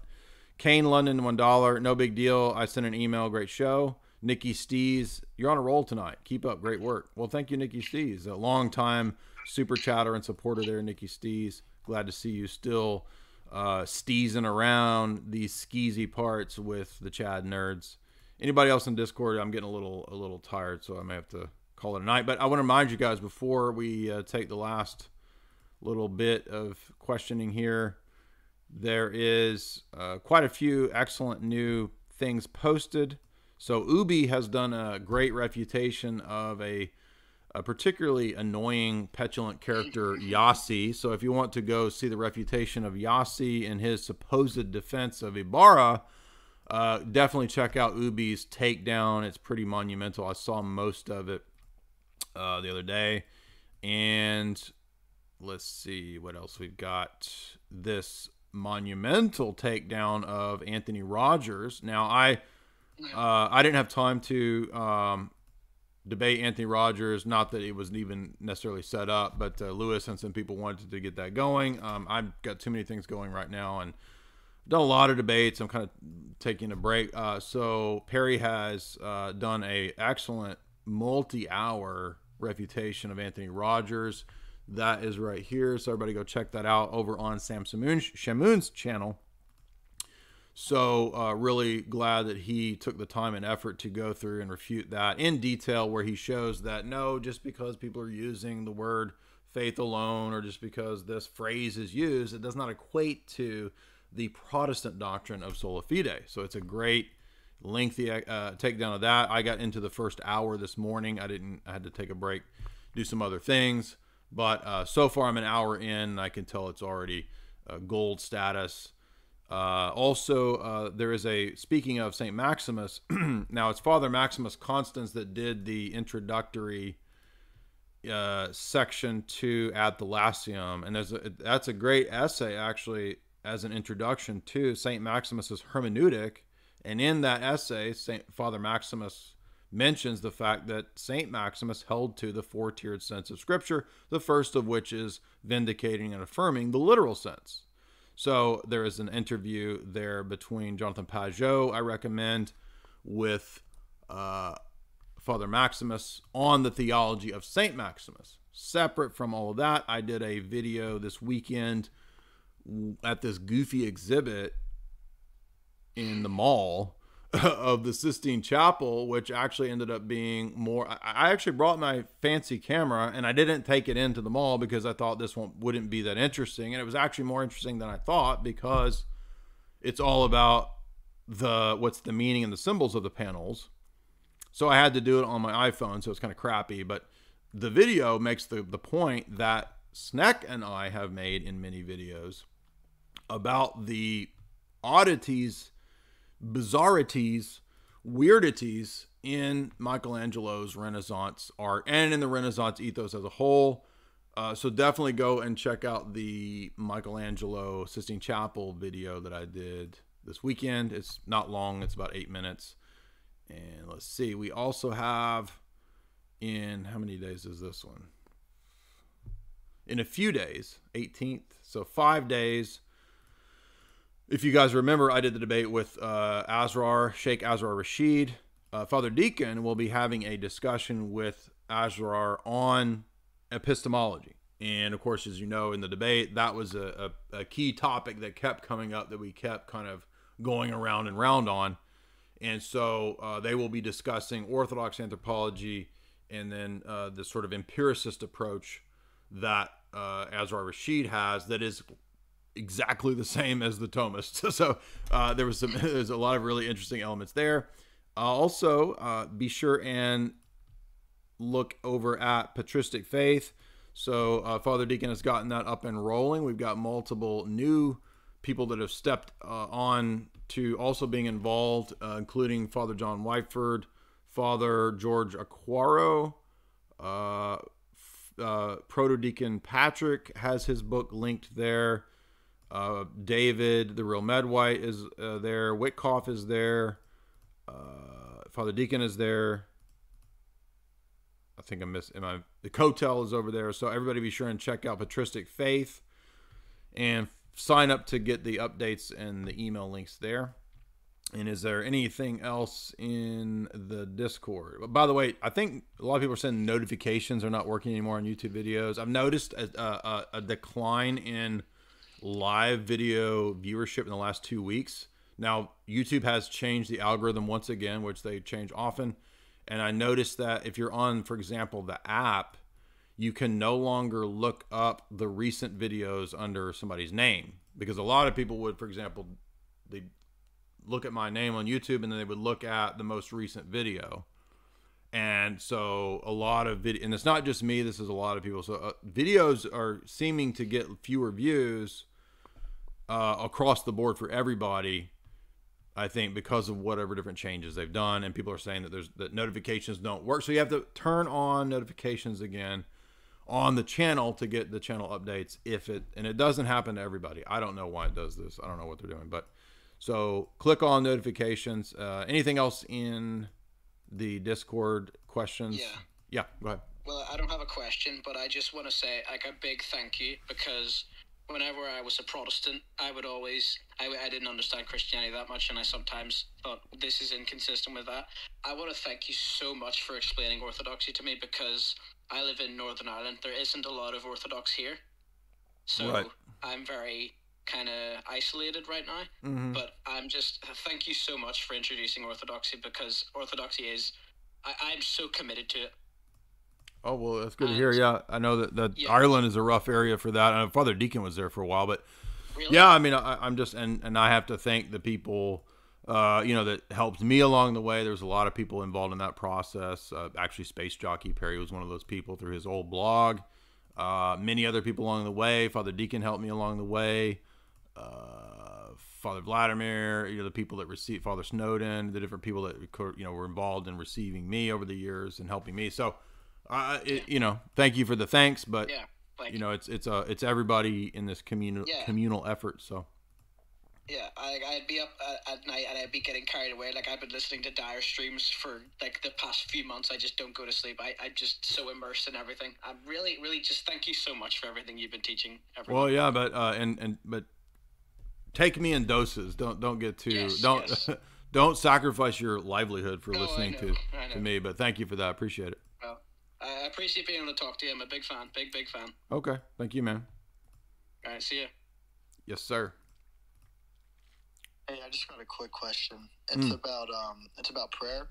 So, I've been watching a lot of videos recently about prayer in the Orthodox Church, and I know that some people are saying that you shouldn't like go straight into like silent prayer, things like that. But I'm wondering, and it's just genuinely curious, how would you say you would start getting into the practice or habit of prayer, or what is a good way to go about praying? Like, do you say it out loud? Do you say it because I really don't know, to be honest. So I was wondering what your take on that would be, with the Jesus prayer and stuff like that. Right. So typically we get a lot of these kinds of questions, and it's ironic because a lot of the criticism of what we do and what we talk about, people say that this is a cult, but I don't comment on what people should do spiritually. And that's because that's not my role. I always tell people that you need to take those questions to people who are in the church who do have that job and that function. So I'll tell you that I pray the little blue Orthodox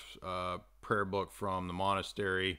It's the little Greek one, or maybe I don't remember where it's from. It's either Jordanville or the Greek monastery. But it's a little blue prayer book that's been around for 10 years. And we do those kind of daily prayers, or we do the Psalms. Actually, we kind of follow the pattern of what a lot of monastics and bishops do, which is to pray through the Psalms consistently. But I'm not. It's not my position to tell you how to pray and what to pray.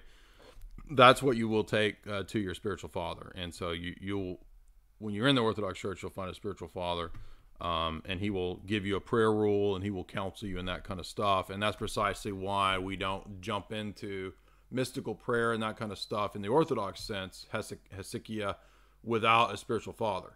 But that is not my role as a layman and as a guy on the internet. And so I can't tell you what to do. But when you find a good Orthodox church, they will tell you what to do and how to go about that. All right, thank you. Sure. Anybody else? I had one for you, Jay. Okay. I totally, of course, agree with what you were saying before about, warrior saints. But when it comes to, like, offensive warfare, you could say, like, would we say that that's, like, there's only, like, the only time I can think of where like, warrior emperor saint did something like, was more of, like, offensively conquering would be Justinian, sort of taking back the areas of the Western Roman Empire, which had been taken over by, like, the Visigoths, who were Arians. Would we say that something like that is, like, the only situation where, like, offensive warfare specifically would be justified as opposed to, like, defending your country from invaders? I don't know. It's a really good question. I don't know. Sometimes there's questions I don't know. I mean, I know you think I might know, but I don't know. I thought you knew everything. No, I don't. And I don't I'm turning in my diorite membership. Yeah, turn in your diorite cult card. I don't know. That's actually a great question. Probably in the history of, like, Orthodox nations, that type of question has come up, but I don't know enough to say. I know that obviously, like, you know, in the history of like the Russian Empire, there was a lot of, you know, territorial expansion, but of course, a lot of the Russian emperors and the Byzantine emperors, you know, weren't saints. They might have been doing it, you know, for corrupt reasons. That is a good question, and I honestly don't know. And then it's just super random. No, I tell you, have that done anything? probably like a very like a super knowledgeable, erudite history buff guy would probably know that kind of question. Super random, totally different. Have you ever done anything looking into like method acting and how like method acting totally seems to come out of like cult, you know? No, it does. I know. I have. I've read Stanislavski's text. Yes, I know about it. Yeah. And yes, he was involved. He was. In mind because someone sent me like a profile of one of the like big like the actor Jeremy Strong from the TV show Succession, who's like seems to have just totally programmed himself into being a complete psycho.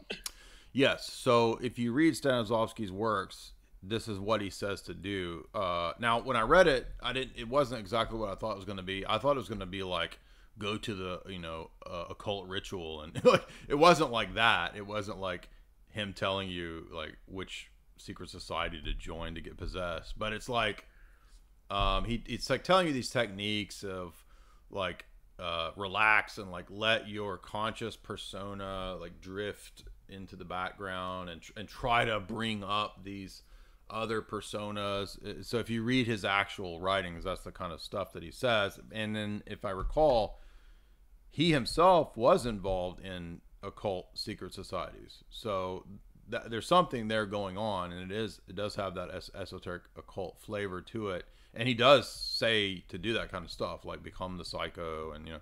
But yeah, that's what I recall. But that was like 10 years ago when I read his thing on method acting. Because I know that like Lee Strasberg, who was also big in that, like he had the Strasberg acting school. He was, I think, either a Scientologist or connected with the Church of Scientology, and he's considered like one of the other like fathers of method acting. Yeah, and all of the A-list people typically are into that. You know, like Christian Bale and Robert De Niro, and they all try to do Americans. That. Like in the article, it was actually interesting. It was quoting, like there's the famous story of Dustin Hoffman and Laurence Olivier doing the movie Marathon Man, and you know Olivier's like more trained in like the classical British theater style, and you know like to rehearse for the torture scene, Dustin Hoffman had stayed up for 3 days straight without sleeping, and Olivier was like, "Why don't you try acting?" Right. Yeah, interesting. Yeah, that's all I know on that. By the way, Sweet. Go ahead. Yes. Yeah, thank you. Also, the Sam Hyde channel the New Pill put up a new video with a bunch of Sam clips with me and Sam, so you can check that one out too. That one popped up today, so I'll put that in the live stream chat. And so if you're watching this later on YouTube, these are in the live stream chat, so everybody, you can, if you're looking for the things I'm referencing as I'm saying them, they're in the live stream chat. All right,